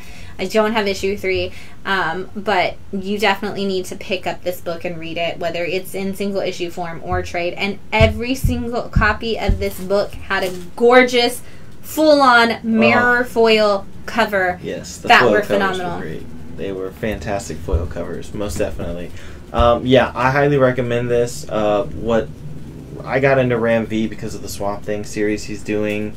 I think he's probably written one of the best. Swamp Thing is so good. Like, the best Swamp Thing since Alan Moore's run. Like, I would put this not right behind, but I would put this behind Alan Moore's run in terms of Swamp Thing runs. But this is like, I'm now on board for all things Ram V. Yes. Such a beautiful book. Philippe Andrade's art in this book is breathtakingly fantastic. And because Chad and I said we're going to work really hard to clear this up for the rest of forever, Venom that starts soon is by Ram V and Al Ewing. It is not just an Al Ewing story. It is a Al Ewing and Ram V together writing the new Venom series. Really? Everybody, because of the fact that Donnie went to Hulk and Al went to Venom, everybody's like, oh, they just swapped. But they keep missing the fact that Ram V is also on this Venom title. So if you're, like, on the fence about whether or not you want to get the new Venom title, it's Al Ewing and Ram V. So it's going to have this massive continuity-style universe with some amazing heart and, like, lyrical almost writing. So get it. Yes, I highly recommend. Like, top 5 lists at the end of the year, this will be on a lot of people's. This is going to be nominated for Best Limited Series at the Eisners next year. Yes. And I know that because I'm going to nominate it for Best Limited Series at the Eisners next year. So, anyway, let's give these people something because we talked a lot about a few books. Because I was like, we don't have that many books, so I'm just going to keep talking. Prize! Poster. It's a poster! Dun da da da da da! Poster! Poster! This is the Marvel Voices Legacy. This is actually the cover A of that book. He is so careful with these posters. You must love this. This is the AAPI Marvel Voices that just came out. This is actually the cover A as a poster. And you will get this poster if you can tell me in what issue of what comic did Wiccan and Hulkling share their first kiss. So if you can tell me what issue of what comic Wiccan and Hulkling first kissed, you get this Marvel Voices poster. That's amazing. Just that one. Oh, I was wrong. What did you think? Don't tell me what you think, because then they'll tell them. Was it at least the right book? Yeah, I thought it was an earlier issue. No, apparently, I don't know. That's what the internet has. That's what the Marvel wiki says. Smoothing it out. Can you see this poster, everybody? It's gorgeous. And again, if you saw Shang-Chi and you just joined us, please don't put your spoilers in the comments, because Phil has not seen it, and I'm sure other people haven't as well. If you have not seen Shang-Chi, get tickets. Go see it if you're okay with going to a movie theater right now. If you want this poster, let us know in what issue did Wiccan and Hulkling share their first kiss officially. Where's Juan in all of this? I don't know. This is an answer that Juan would know. Definitely an answer Juan would know. I'm like trying not to talk about Shang-Chi like while I'm waiting for people to talk because I'm like looking at this and I'm like, oh man, I have so many comments on Shang-Chi based off of this picture alone. But I do like this poster because you get Jimmy Woo, you get Kamala Khan, and you get Jubilee, and you get Silk. Like, you get some good choices. But tell me, what issue of what comic did Wiccan and Hulkling first kiss, and you get this poster? I will tell you, you can Google that. I am not going to know if you Googled it. So if you Google the answer, you get this poster absolutely free of charge. If you don't guess, by the time Phil's hands get tired, I'm going to keep this poster, and I'm not going to feel bad about it at all. You remember earlier when I talked about being fat? Well, I'm already tired. Phil's already tired. You guys got like a Jeopardy sound effect worth of in time to get that. Do we have a Jeopardy sound effect? That's licensed, isn't it? It's probably copyrighted. It's okay. I'm building my arm strength. Phil's building his arm strength. J2 just joined us. What up, J2? Read the question again for J2. Yeah, I did after J2 joined, but it is, in what issue did Wiccan and Hulkling share their first kiss officially? If you know that answer, you get this poster. If you don't know that answer, I'm keeping this poster. It was not in a Young Avengers book, Renee. That was the best guess that you could make for somebody who does not read Marvel. Avengers is correct, but it is not Young Avengers. So that's your hint, everybody. And if you don't answer, you're just going to have to listen to Phil and I talk longer.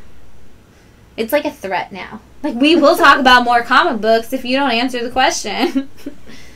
Matt, do you have any music that can like count down the amount of times that they have left to answer? Where's like that intro music that you have? No, Matt. There you go. That's your countdown music. When this ends, I'm moving on. All right. Nobody gets it. The answer to the question, just so you guys know, is actually Avengers Children's Crusade number 9. But since I am the only one who knew that answer, I'm keeping this poster for a later date. I'll probably give it away eventually, but I'm not giving it away today. There are more prizes to come. There are a lot of comic books to come as prizes. One that Phil and I are probably going to have to work really hard not to spoil for you when we get there. All right. Ready to go when you are? We're going to keep winding down our weekend with some in-stocks. Phil got his workout in.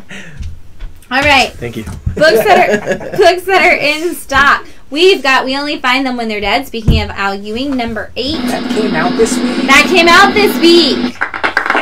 You can just pass that to Matt because he's going to read it for the rest of the show. Simone DeMeo's art is gorgeous on that. We've got Worst Dudes number 4 in. I don't know. You work here. Commanders in Crisis number 12, I believe. So we're about to get second volumes. We do have volume 1 of this, which we'll talk about later. This is a really cool story that we'll talk about when we get to trades. Captain Marvel number 32. This is the Miles Morales anniversary variant because we're on 10 years of Miles Morales or something like that. Yeah. Avengers. We are in the middle of the Winter She-Hulk storyline. She-Hulk has been... Chad says, Matt, keep up. How am I supposed to talk to someone about we only find them if they're dead if you're not caught up? So catch up, Matt. Geiger issue 6. Let me know they come out. Hey, you work here. I'm not here on Tuesdays. That's true. I'll let you know. Magic issue 6. This is Jed McKay telling a magic story. Chad, he's not. It's not that. He would still read it even being busy. I just didn't remember to tell him it was out. New Mutants number 21. Vita Ayala writing a great New Mutant story. Spawn 321. There is a Spawn book every week. It is not always a different Spawn universe book. No more black and white covers. No more black and white cover. No more of the sketch covers. Yeah. This is Spawn. Everybody asked me like, "Oh, King Spawn came out last week. Does that mean Gunslinger's out this week?" It's actually like King Spawn, Gunslinger, Spawn. Like it's a thing. And Gunslinger's next month. Yes. Comes in October.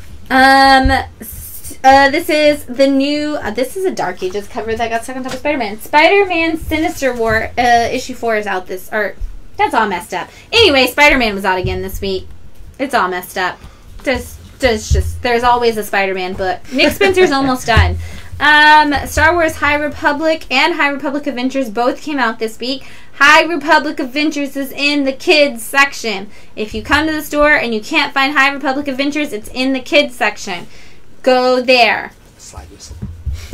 Teen Titans Academy number 6 is out this week. Jenny Frison made this beautiful Undiscovered Country cover. Static issue 3 is out. This is one of those books that was delayed by DC. Everybody thought that it was out last week. It's out this week. There's a lot more titles across the publishing industry. We're going to talk about that later in news to keep you updated. The Beauty is out. This is a sequel to previous The Beauty titles, and it's one of those where you can kind of jump in if you've never read it and kind of learn a little bit more about a new world. You Promised Me Darkness is still going on. A lot of people dropped off because it's that's one of those spec books that everybody grabbed in the first issue, but the art is all black and white and crazy on the inside too. Heavy Metal has a new Tarna title. This is a one-shot. That's pretty much what most of the Tarna titles are. Money Shot is out this week. This is a vault title. We have some copies left. Jules Verne, The Lighthouse. This is a Jules Verne story that never got printed as a book. They adapted it to a comic book, and that's how they put it out instead. Bloom. What is this book about, Phil? I don't remember. The guy, he goes out into the woods with a girl to take photos for it's not an album cover. He's doing it for something specific, and they kind of do adult stuff together. She's a jungle girl. In the woods. Chad, if you want to give a description of what you think Bloom is about to help Phil out, that would be great. Chad, just drop in the comments what Bloom is actually about. Web of Spider-Man issue 4 is out. This is awesome. If you are a fan of Disney parks, you need to read Web of Spider-Man to know about the upcoming Spider-Man ride that's a part of the new Avengers area at Disneyland. If you are a fan of the kids of this, the world, you get your Moon Girl, and a lot of the other kids are going to be featured in this. It's a great adult and or kid title. Hellions issue 15. I don't have to tell you that you love Hellions. I have both covers. He has all of the Hellions covers. I got both covers. I'm not even reading the book. Batman Superman annual number 1. Well, it's the 2021 annual for Batman Superman is out. I just love Batman Superman has some of the best covers for like you said, series you're not reading that you want to buy all the covers. Batman Superman is one of those. The names on that book? Is that Genuine Lang? Yeah. And Frank Avila did that cover. It looks like he did the interior. Is he doing all the interiors? Let's open that up. We're opening this up, guys. Are we going to be reading a Batman Superman annual? Oh, it is reversible. Oh. Front, back. Oh, what? shit. Oh, my God. If you did not buy Batman Superman annual, this is the book. Oh, my gosh. Oh, my gosh. This is gorgeous. Yeah, you got that? Oh, my gosh. I'm looking at it myself now. I'm sure you guys needed to see this too. Oh, look at this. Oh, so it's half the book is one way and then the other half is the other way. Yeah, that's exactly the case. Always a fan of that style of comics. And to answer your question, yes, Jean Louis Yang wrote this annual, and Frank Avila does the art and color on the inside. So, and of course, Frank Avila does variant because we can see that. Which again, reversible cover. So if you want this, too bad because this is now mine. But seriously, I think we have more copies. Love this. No wonder. I was wondering why I ordered so many copies of this annual. Now I know because Frank Avila did the cover. God, that's gorgeous. And the interior art. Anytime Frank Avila does something. Also, Chad said in regards to Bloom, it is a late 60s comic book artist looking for a muse, meets a dancer, and things get psychedelic AF. Yeah, that's what I said, right? Yeah, that's sort of what you said. Infinite Frontier number 5 is out this week. I know a lot of people are following along with that. I'm learning new things about Infinite Frontier every time it comes out. And lastly, there is a facsimile edition of Ultimate Fallout 4 that dropped this week. What are the eBay prices on this one right now? You can't tell the difference between You cannot tell the difference. Except for the price point, right? Nope. No, the original was $3.99 too. Nuh-uh. Get out. It might have been $2.99. I don't know. That might have been $2.99 at the time. But you can't tell the difference at all between the facsimile and the original. It's crazy. I want to know how... Even as the 111 on the barcode. I want to know how many people have been gypped on eBay because of this book. Because it doesn't... Like... Bob says, barcode and the Marvel logo make it so hard to tell. Mm-hmm. Like, why would you not put anywhere, like, facsimile edition? Because facsimile, it's reprint. Yeah, but maybe say it somewhere. So they even said in the barcode. the barcodes are different. And Renee said the Marvel logo is black in the original one and red on this one, and that's the only difference. Okay, but if you're scrolling through eBay, you're not going to notice that. What are the odds that you are going to be paying attention to that? And that's the thing. Even the actual facsimile edition of AF-15, we used to have it like on our wall when we had the facsimile wall when we first opened that had all the facsimiles on it. And people would always come in and be like, "Oh my God, you just have an AF-15 on your wall?" We're like, "No, it's a facsimile. See, it says $3.99 on it." But so many people were like, "Oh man, how much is that AF-15?" And they would freak out when they would see it. So this one being even closer is gonna definitely be a thing. But if you're like, "Hey, I've never read Ultimate Fallout 4 and I just want to read it," get it, read it, and then put it back in the bag and board, because facsimile editions from Marvel skyrocket in prices too over time. This will definitely be one. Yeah, I guarantee if you eBay this book right now, it'll be worth more than cover price. Absolutely. Already. Absolutely. Also, little PSA here. Don't drunkenly go on eBay and make offers on everything. Fuck you. I was like, are you talking about yourself or Matt? Because seriously though, what'd you buy? I didn't buy anything because I don't drink, but I just I do go on eBay and make a lot of offers, and then I go out and I tell some of my friends in the comic community, and they're like, "Oh yeah, try doing it drunk when you wake up the next morning and you have like 11 accepted offers," and you're like, "Oh."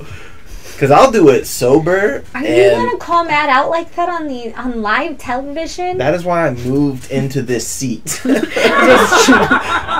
the times that Matt is talk shit about DC Comics, now it is my turn to talk shit about Matt. Apparently, fair enough. I love it. Y'all just roast me one of these live streams. I'd love it. We would too. Well, we might have a panel for that. Do you want like a whole panel? Table, oh my gosh, like I will. All right, I'll be the host, and then we'll get like everybody to come in.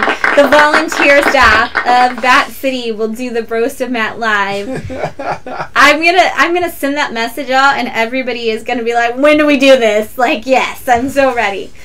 And it's going to be wonderful. Be a little mean. Don't be too little mean, not too mean. Yeah. But like kind of mean. It's going to be great. Bob said facsimiles are great to put up on a wall because they're cheaper than posters or art. And that is so true.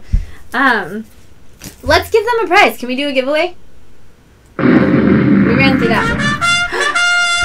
Prize! Hey, we got Phil at least to do the hand. So we're moving it up. So I've got 2 books for you this time.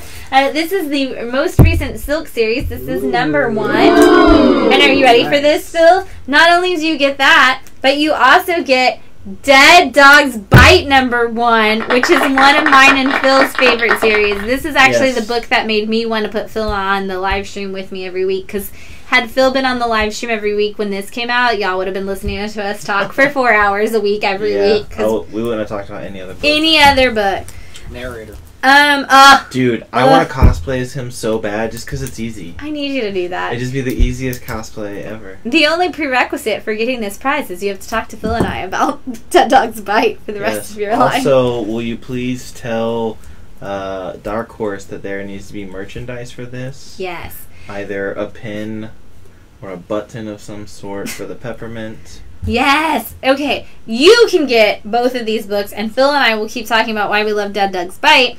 If you can tell me, and I feel like this prize is going to Chad automatically, because in 2006, or 2007, depending on where you look it up, because sometimes they go off the start date, sometimes they go off the end. But in 2006 to 2007, Oni Press published Cullen Bunn's first noir horror comic.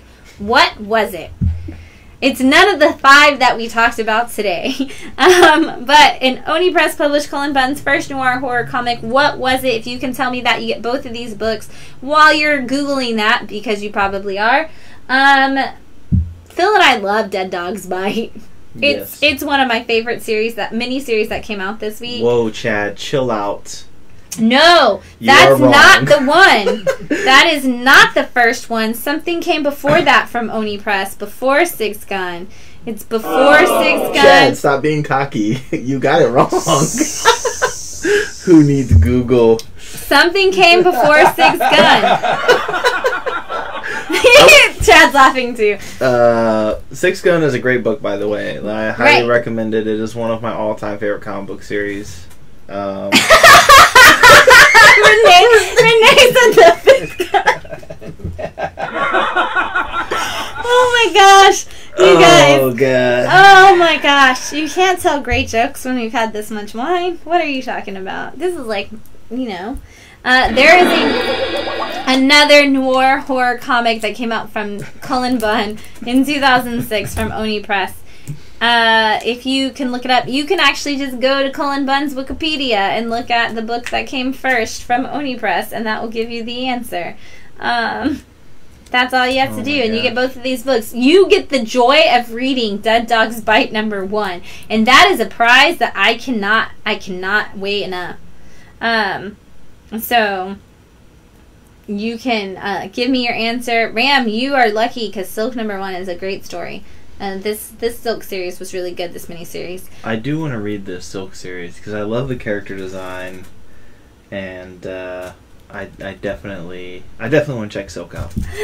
So Chad, answer this so I can have this Silk book, and then you can have Dead Dog's Bite. Or Ram can answer it because he already has Silk. So Ram, if you want to answer, Phil will gladly take the Silk #1 off your hand. All you have to do, again, I'm giving you where to find it. Go to Cullen Bunn's Wikipedia. You can look at his works on Oni Press, and if you can tell me the book that he published in Oni Press in 2006, it was listed. If you read his biography, it's listed as his first noir horror comic. What was it called? Not Harrow County. Harrow County came a little bit later. Chad, I was totally setting you up because we did have a Six Gun conversation the other day. Really? I wish I would have been here for that. I know. You should have been here for that. It was yesterday. Oh, man. You were... Nope. Friday. It was Friday. Oh, you were at work. Mind. Yeah, I would have been yeah, if you can tell me the answer to this question. 2006, Oni Press published Cullen Bunn's first noir. It might be listed as 2007, except it actually technically came out in 2006. Rogue Planet was only like a couple years ago, wasn't it? Chad, just Google it. I know. I'm going to Google it and answer the question in a second, but I have the answer right here.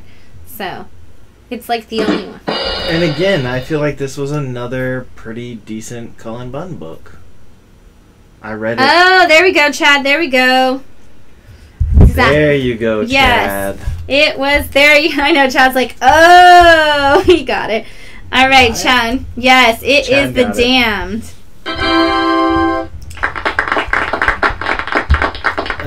Chad, I need you to read.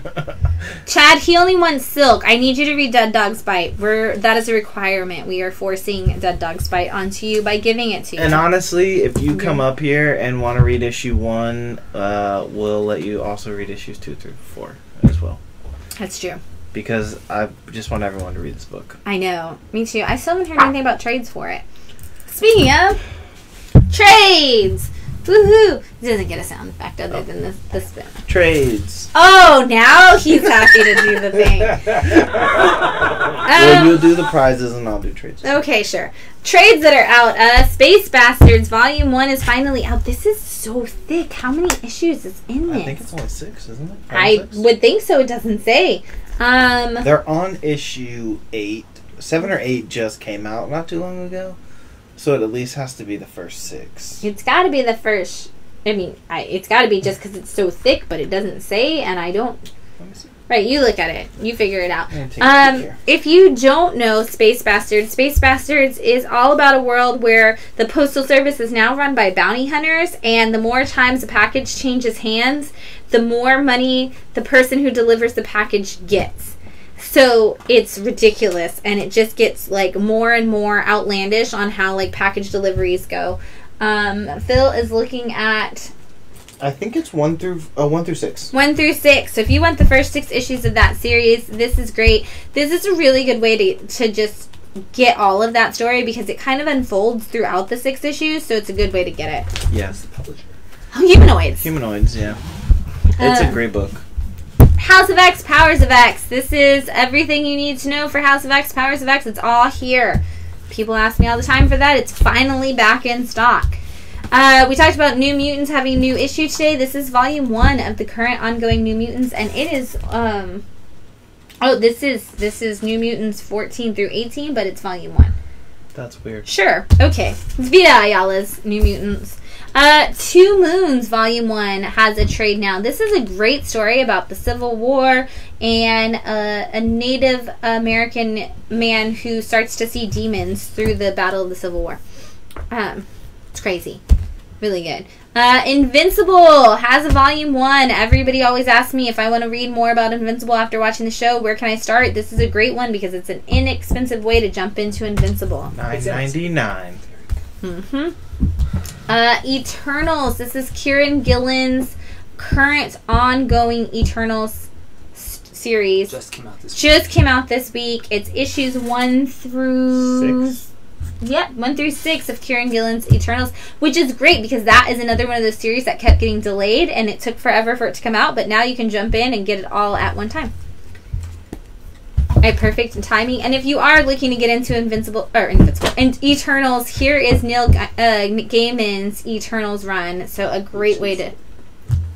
The previous one. Yes, supposedly this is what the movie's more based on this versus the Kirby stuff. And I'll say, as much as I love Kirby Eternals, this Neil Gaiman run is also really good. Yes. I enjoyed it a lot. Right, so if you want to get into it before the movie, read this volume. Since Tom Taylor is writing Deceased for Marvel now with Dark Ages, here's some Deceased for you. Actually, just Deceased. This is the DC run. This is the initial run, 1 through 6 of Deceased. And then we also have the Unkillables, which kind of gives you an update on what the villains were doing during all of that. Ooh, this is the one I was told to read because the Deathstroke's in it. This is a Deathstroke-led team.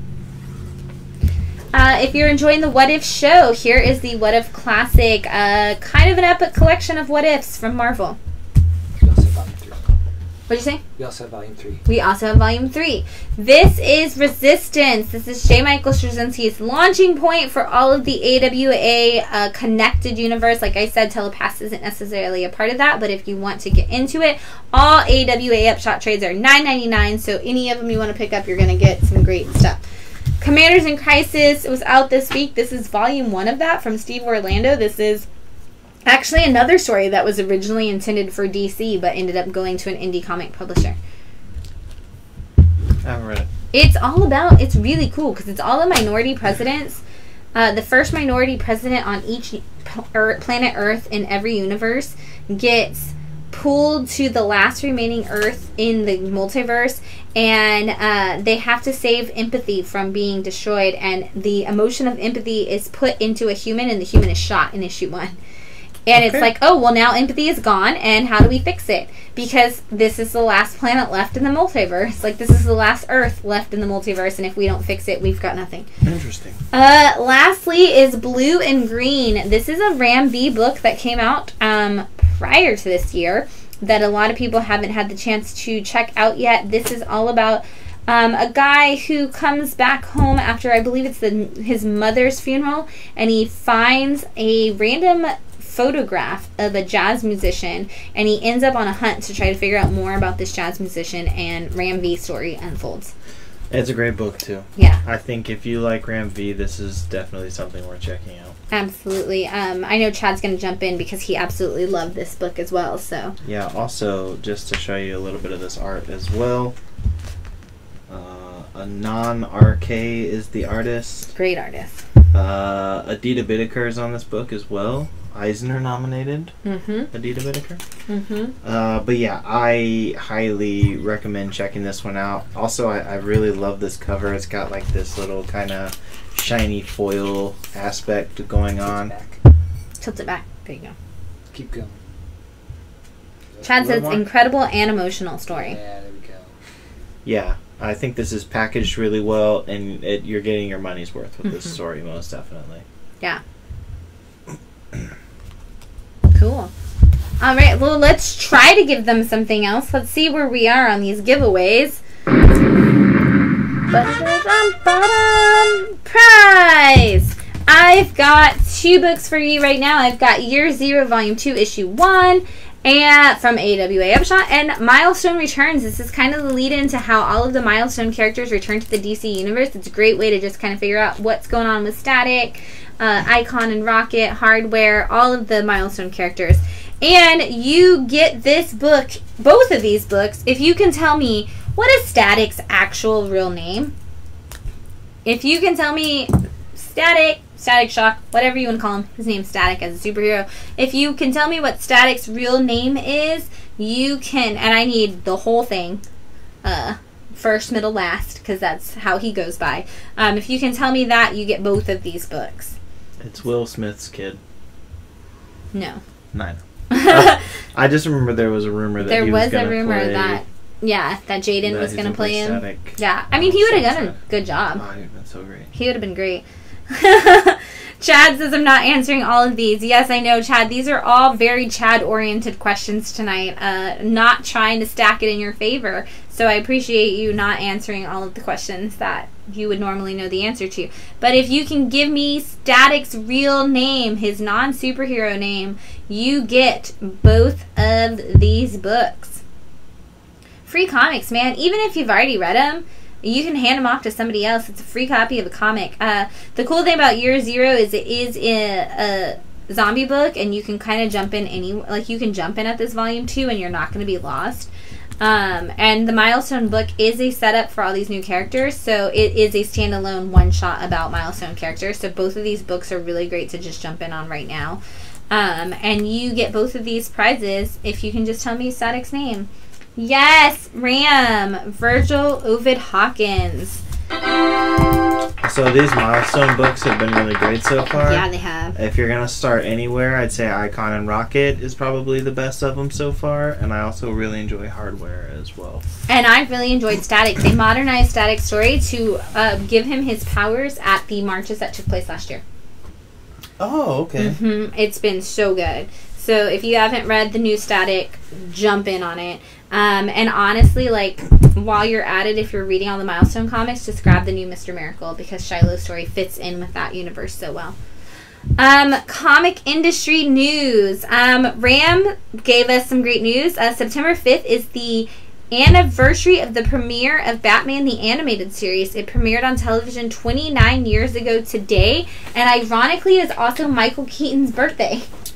So, great day for Batman. There is also a Batman the Animated Series documentary that premiered on YouTube today that was done by an Austin artist and filmmaker named Phil Mackey. He did a great Batman the Animated Series documentary. It's got like all of the people who worked on the show like a part of it.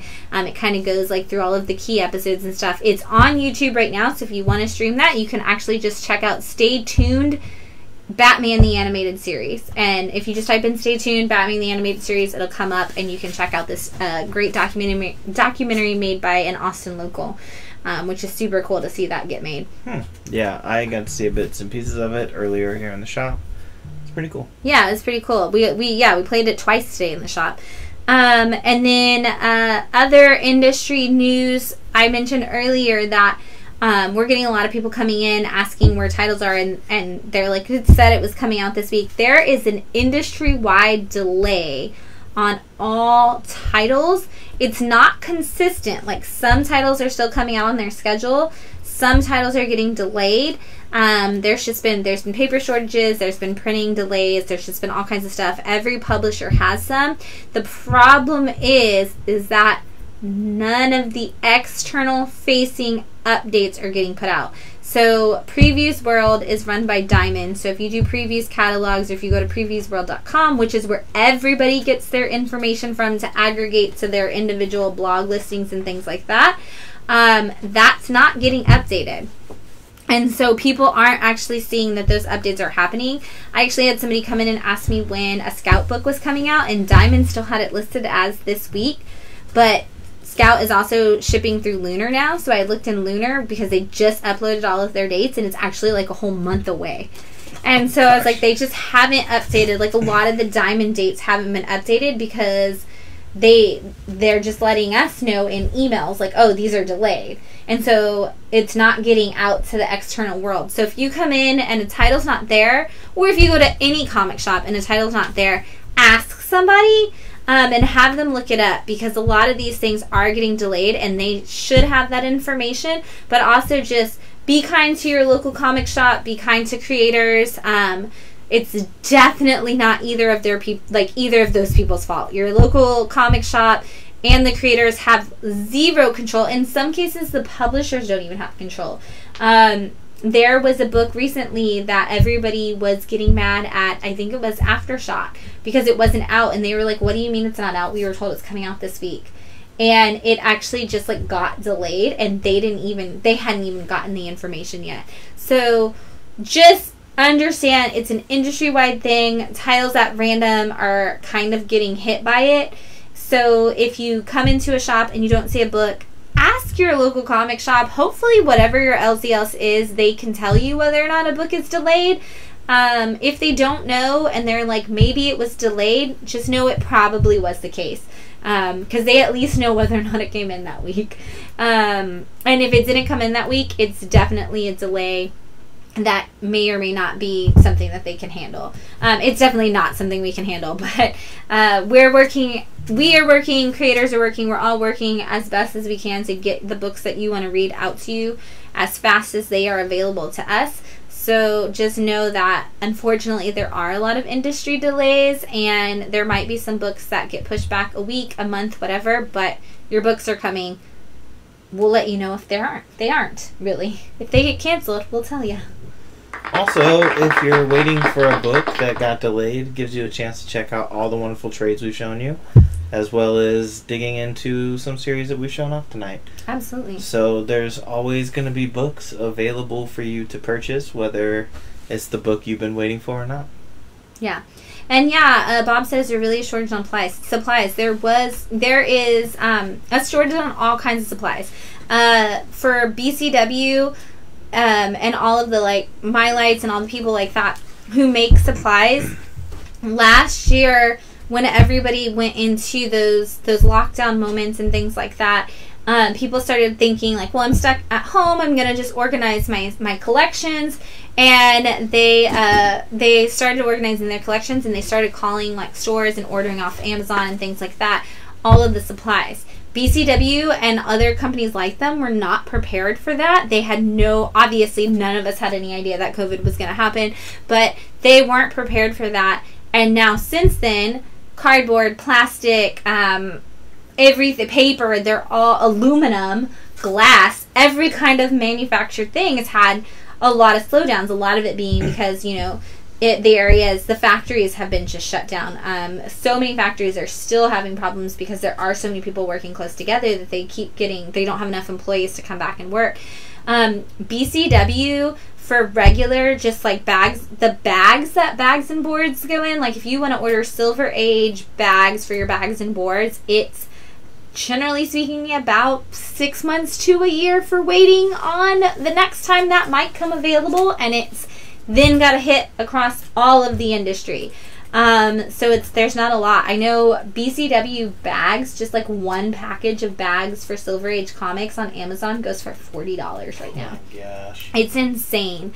So the same with short boxes, all of that. They're all really there's just so many problems with getting all of those supplies made. So it's kind of at the mercy of the companies that did already have it made and what they're doing with it. That said, we do have 5 new graphic comic boxes in stock. This is the way too close.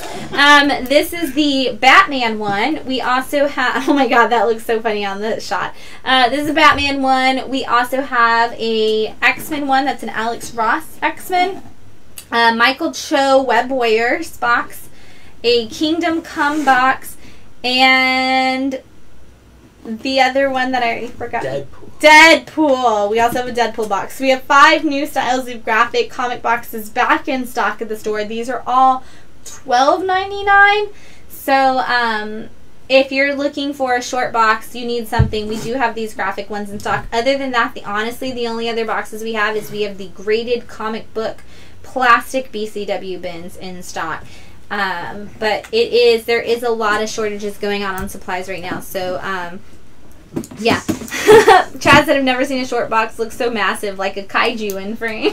Sorry, I put it right up against the camera because that's where there was open space without knocking anything down. So yeah, if you're looking for some short boxes, let us know, hit us up. They will go fast, I will tell you that, because of the fact that supplies are short out there. It is hard to find, so they will go fast. What are the price on these? $12.99. There you go. All that you can eat for... So that's all the only other comic industry news I have is we're always closed on Mondays, so don't forget we're not open tomorrow. I know it's Labor Day and everybody keeps asking if we're open on Labor Day. We're always closed on Mondays. That said, the exception to every rule exists. Next Monday, September 13th from 7 to 9, the amazing people from Literati Press will be out here for an ink and draw event. They are going to have some of their comic artists as well as some of their teachers out on site to not only help come up with some fun, I think we're going to play some Pictionary style games and other fun art style games and art activities, but they are also going to be looking at portfolios. So if you are a comic artist and you've ever been I'd love to write or I'd love to draw comics for and break into that, this is a great opportunity to do that because they are going to be looking at portfolios to kind of give you some tips and tricks for how to make your portfolio stronger, and who knows, that could lead to working with Literati Press, who are the people behind Glamorilla's Daughter, Blackjack Demon, and We Promised Utopia, 3 books that just came out this year, and they've had a lot of other books in the past, but they did just recently come here for a signing for Glamorilla's Daughter, and we're happy to welcome them back. They will be here September 13th from 7 to 9. It is an event in the backyard of Bat City. Masks are required. It's going to be a lot of fun. Come out and learn some drawing techniques, but also just hang out with some really cool creators as they tell you what their tips and tricks are. Yes. Also support Literati Press. It's a lot of very talented people. A lot of very talented people. They are very big on, they support the same mission that we do of helping kids learn to read, write, and explore their art, but they also they extend that into the adult world a lot and create that. And I've had a lot of people ask me, when are we going to have adult comic creation workshops? Those will come soon. They will cost money. This one is free, so come check it out. That's all I got. Let's do a giveaway. I totally forgot that we had one more. Prize! Lastly, I have for you issue 1 of Jules Verne's Lighthouse. And are you ready for this? I don't think they're ready for this. I've got a copy of issue 1 of Crossover, and I'm just going to give it to you. Dang. So that's happening. Also, if you want a copy of Megan Hutchison Kate's Crossover variant, I need to know before noon tomorrow. Cover B of Crossover on tomorrow's FOC is a tarot card variant done by Megan Hutchison Kates. If you want that, you must message me by noon tomorrow, or you are not guaranteed to get it. You're not guaranteed to get it either. We're only ordering enough for subscribers. I'm ordering it for the people who asked me. That's what I got. So if you want one, let me know. Phil, I saw your hand raised. Chad, I saw your hand raised.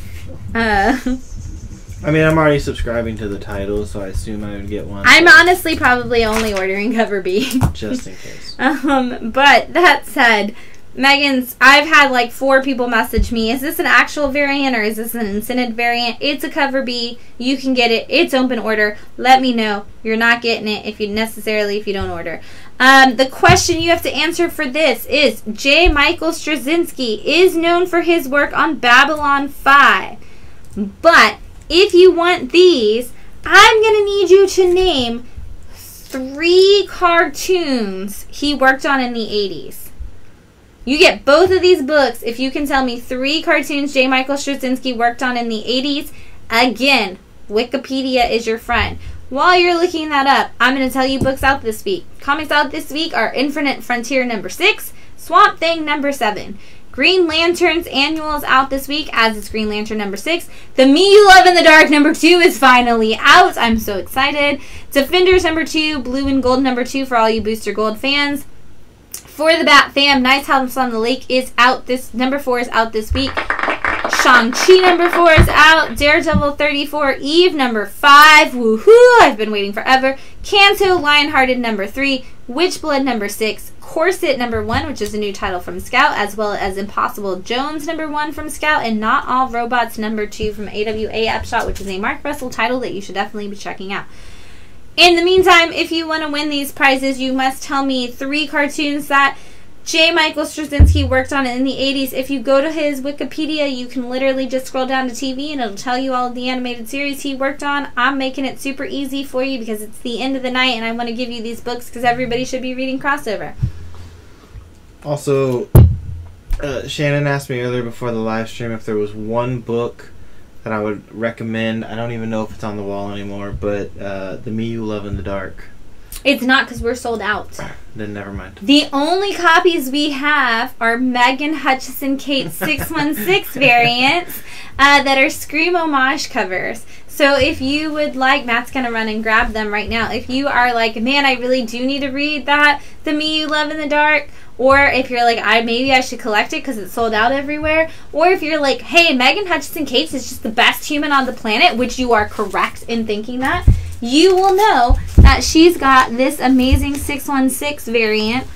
This is the regular, and that is the variant of it.